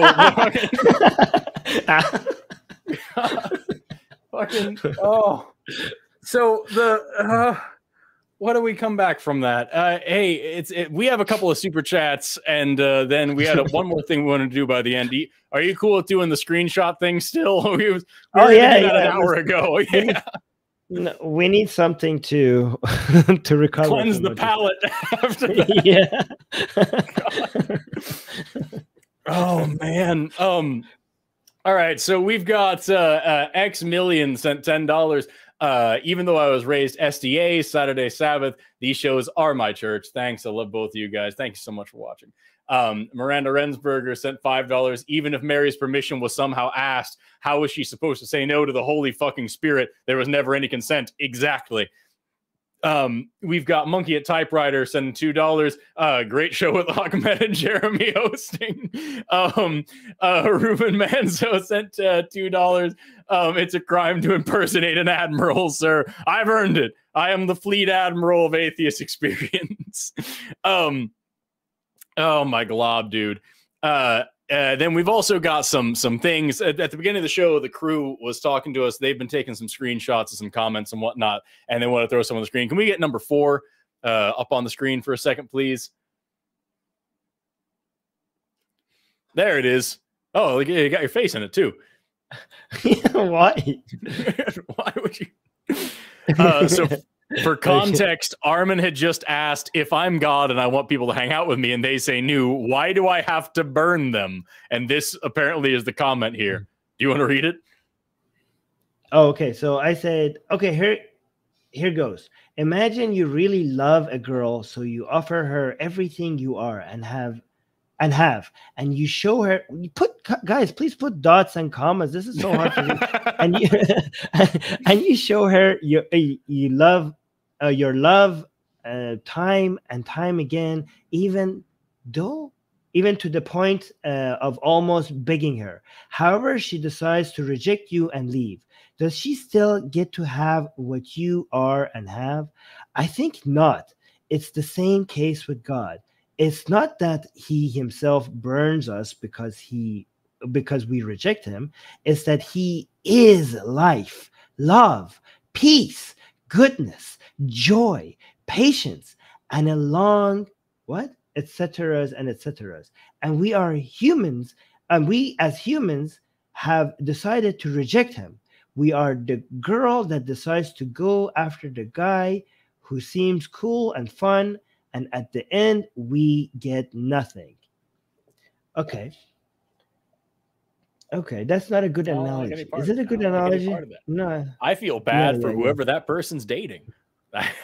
Yeah. That's you know, I will fix your analogy for you, okay? The analogy, here's a better analogy, okay? Imagine if I go tell, you know, imagine if I go tell a girl that, please come to me. I love you. I have so much appreciation for you. You know, I will give everything for you. And I'm being all a creep and like in her business and like acting so desperate. And she's like not paying attention to me. Like, but listen, bad things will happen to you. Bad things will happen to you if you don't listen to me. Okay. If you don't pay attention to me, if you don't love me, bad things will happen to you. And also, by the way, to avoid all these bad things to happening to you, I also tortured my son, and that is going to avoid all these bad things happening to you. And you're like, okay, this guy seems like a creep. Okay, like he's like, you're like, no, you have to believe me. You have to believe me. I tortured my son in a very gruesome way, and if you just love me. And if you love my son, because we both did this for you, okay? If you just love my son so much, none of this will happen to you. You will probably run away from this creep, okay? But imagine if you run away from this creep, and because of you running away from him, you end up like he knew something, like something really bad happens to you, right? And he could end it at any point. He also set the entire environment, the whole world, in a way that he created everything. So if you say like, listen, it's your fault. You moving away from God is causing you all that pain. He's not throwing you into the fire, even though he said in the Bible, he did literally say that you're going to be thrown into the lake of fire. He didn't say like you are just moving away from me, and that act of moving away from you is torturing you. Like he said, no, you're going to be thrown in there. But let's assume that is the case. You moving away from me is going to cause that pain. But here's the thing, I made this. I created this so that happens. Like, hey, you're blaming me. First of all, I didn't know. You didn't tell me that's how. And if I move away from you, there's no way that I could come back because I'm dead. Now it's the afterlife. You didn't give me enough evidence that this will happen to me. You didn't give me enough clues. You just came and acted like a creep. And I just run away from you because you were being weird, and you didn't give me any evidence that will happen to you, that will genuinely happen to me. And now that I'm seeing that's happening to me, you're saying that it's my fault. First of all, it's not my fault because you set up this environment in a way that's how everything works. Two, you didn't provide me with any clues or evidence that this is going to happen to me. You just acted like a creep and expected me to believe you. Three, you could end this right now. I am suffering and being tortured because of it, and you have the power to stop it. But you're like, no, I'm not going to do it because you chose to walk away from me. Like, how pathetic do you have to be? Like, how weak-minded do you have to be? Like, how self-obsessed that you have to be that somebody is being tortured, and you could stop it at any moment, even if you didn't create this act of torture, which you did. But even if you did it, you have the power to stop it at any moment. But you think you're not going to do it because at some point they chose to move away from you. Like it's kind of like watching your ex-girlfriend on fire, right? And not putting it out because she broke up with you. That's what's happening. You have water right next to you, and your ex-girlfriend is being burned right in front of you, and she's asking you to pour that water on her and stop the pain and misery. And like, I would do it if I was still your boyfriend, but guess you shouldn't have rejected me at some point. That's what your God sounds like. It's so gross. We just got another super chat while you're talking. Monkey at Typewriter sent $2. No way God sounds that much like Andrew Tate. And like, yeah, this is big incel energy from this God of yours. Also, I missed a super chat earlier. Ruben Manzo sent $2. Forest as in a collection of trees. Yes, except I have an extra R in my name because I'm a little bit extra cool. Also, I wanted to do one more of the screenshots. Number 10. If you could pop that up for me, please. This is right after I had talked. Why that face? Right after I had talked about how there's more evidence coming out that not all hunters were men and all gatherers were women, and there's actually a lot of crossover there throughout history. And this person said, prove this. Even 50 years ago, most women were stay-at-home moms and the men worked. And what's frustrating about this is exactly what I'm pretty sure I was talking about in that clip, where people see their own culture and assume that applies to all of human history. And it's yeah, but here in America, when men work and women don't, when they're barefoot and pregnant in the kitchen, and that must have been how the cavemen did it then. And it's dude, just think about it. You said, 50 years ago. You know what else is happening just 50 years ago? In 1969 is when California was the first U.S. state to pass a law allowing for no-fault divorce. In 1969, women could actually go and divorce somebody and without having to have some big legal process proving something. They could just say, I don't want to be in this relationship. In 1974 is when women were allowed to open a bank account by themselves in this country without their husband's permission. 1974 is where you get some modicum of financial freedom. So 50 years ago, most women were stay-at-home moms and the men went out and worked. And then the culture got better. So do you think that looking at this fucked up misogynistic patriarchal bullshit culture and saying, look, this is something that happened in this country a few years ago when we were somehow even more backwards than we are now. Do you really think that counts as scientific evidence for what humans were doing 100,000 years ago out on the savannah? Do you really think that we can look at this and say, yes, in my white supremacist, Christian nationalist, heteronormative, cisgendered, patriarchal, hegemonic fucking culture here, it looks like this? Therefore, surely for all of human history, that's what it was. Because I'll give you a little spoiler alert. That's exactly how the field of anthropology started, and we've been working away from it ever since. So, I don't know what to tell you, dude. Life is fundamentally more interesting than you seem to think that it is. And culture is a lot more diverse than the bullshit that we've been dealing with here. So just try, thinking about it a little bit more and maybe reading. It'll change your mind. It's always fun when we were doing that, when the clip that comment was on, was because we were talking about whenever these publications come out, Popular Science or Popular Mechanics or New Scientist or whatever else like that, they'll put out a post on Instagram saying, hey, we found this new stuff about women hunting. It's really cool. And all the comments are just full of virgins. And they're like, oh, you're telling me this woman was out there barefoot, pregnant, having the baby on each tit, fighting the mammoth? And it's because that's all you think women are ever. And it's madness. Oh gosh. It's been a show. This show will go down as one of the shows of all time. Armin, do you have anything else to wrap us up with before we proceed to close? No, I'm good. This has been a long show and I enjoyed every minute of it. Likewise, my dude. Likewise. I always love working with you. If Seth was here, I'd tell him the same thing. I'll tell him later, and I'll buy him a sandwich of some kind. Thank you so much for being here today, everybody. This has been a really, really fun, very long show. If you stayed tuned for the whole thing, I seriously appreciate that as well. Thank you to all of our crew, our moderators, our call screeners, to all our super chatters, to all the people out there watching out there in the YouTube lands. Have an awesome rest of your day. Stay curious and never stop learning. Bye-bye. What will it take for you to start opening your eyes, to start questioning the bullshit everyone around you buys? You think it's setting up your business, what goes on between my thighs? I wonder when we'll be rid of your life.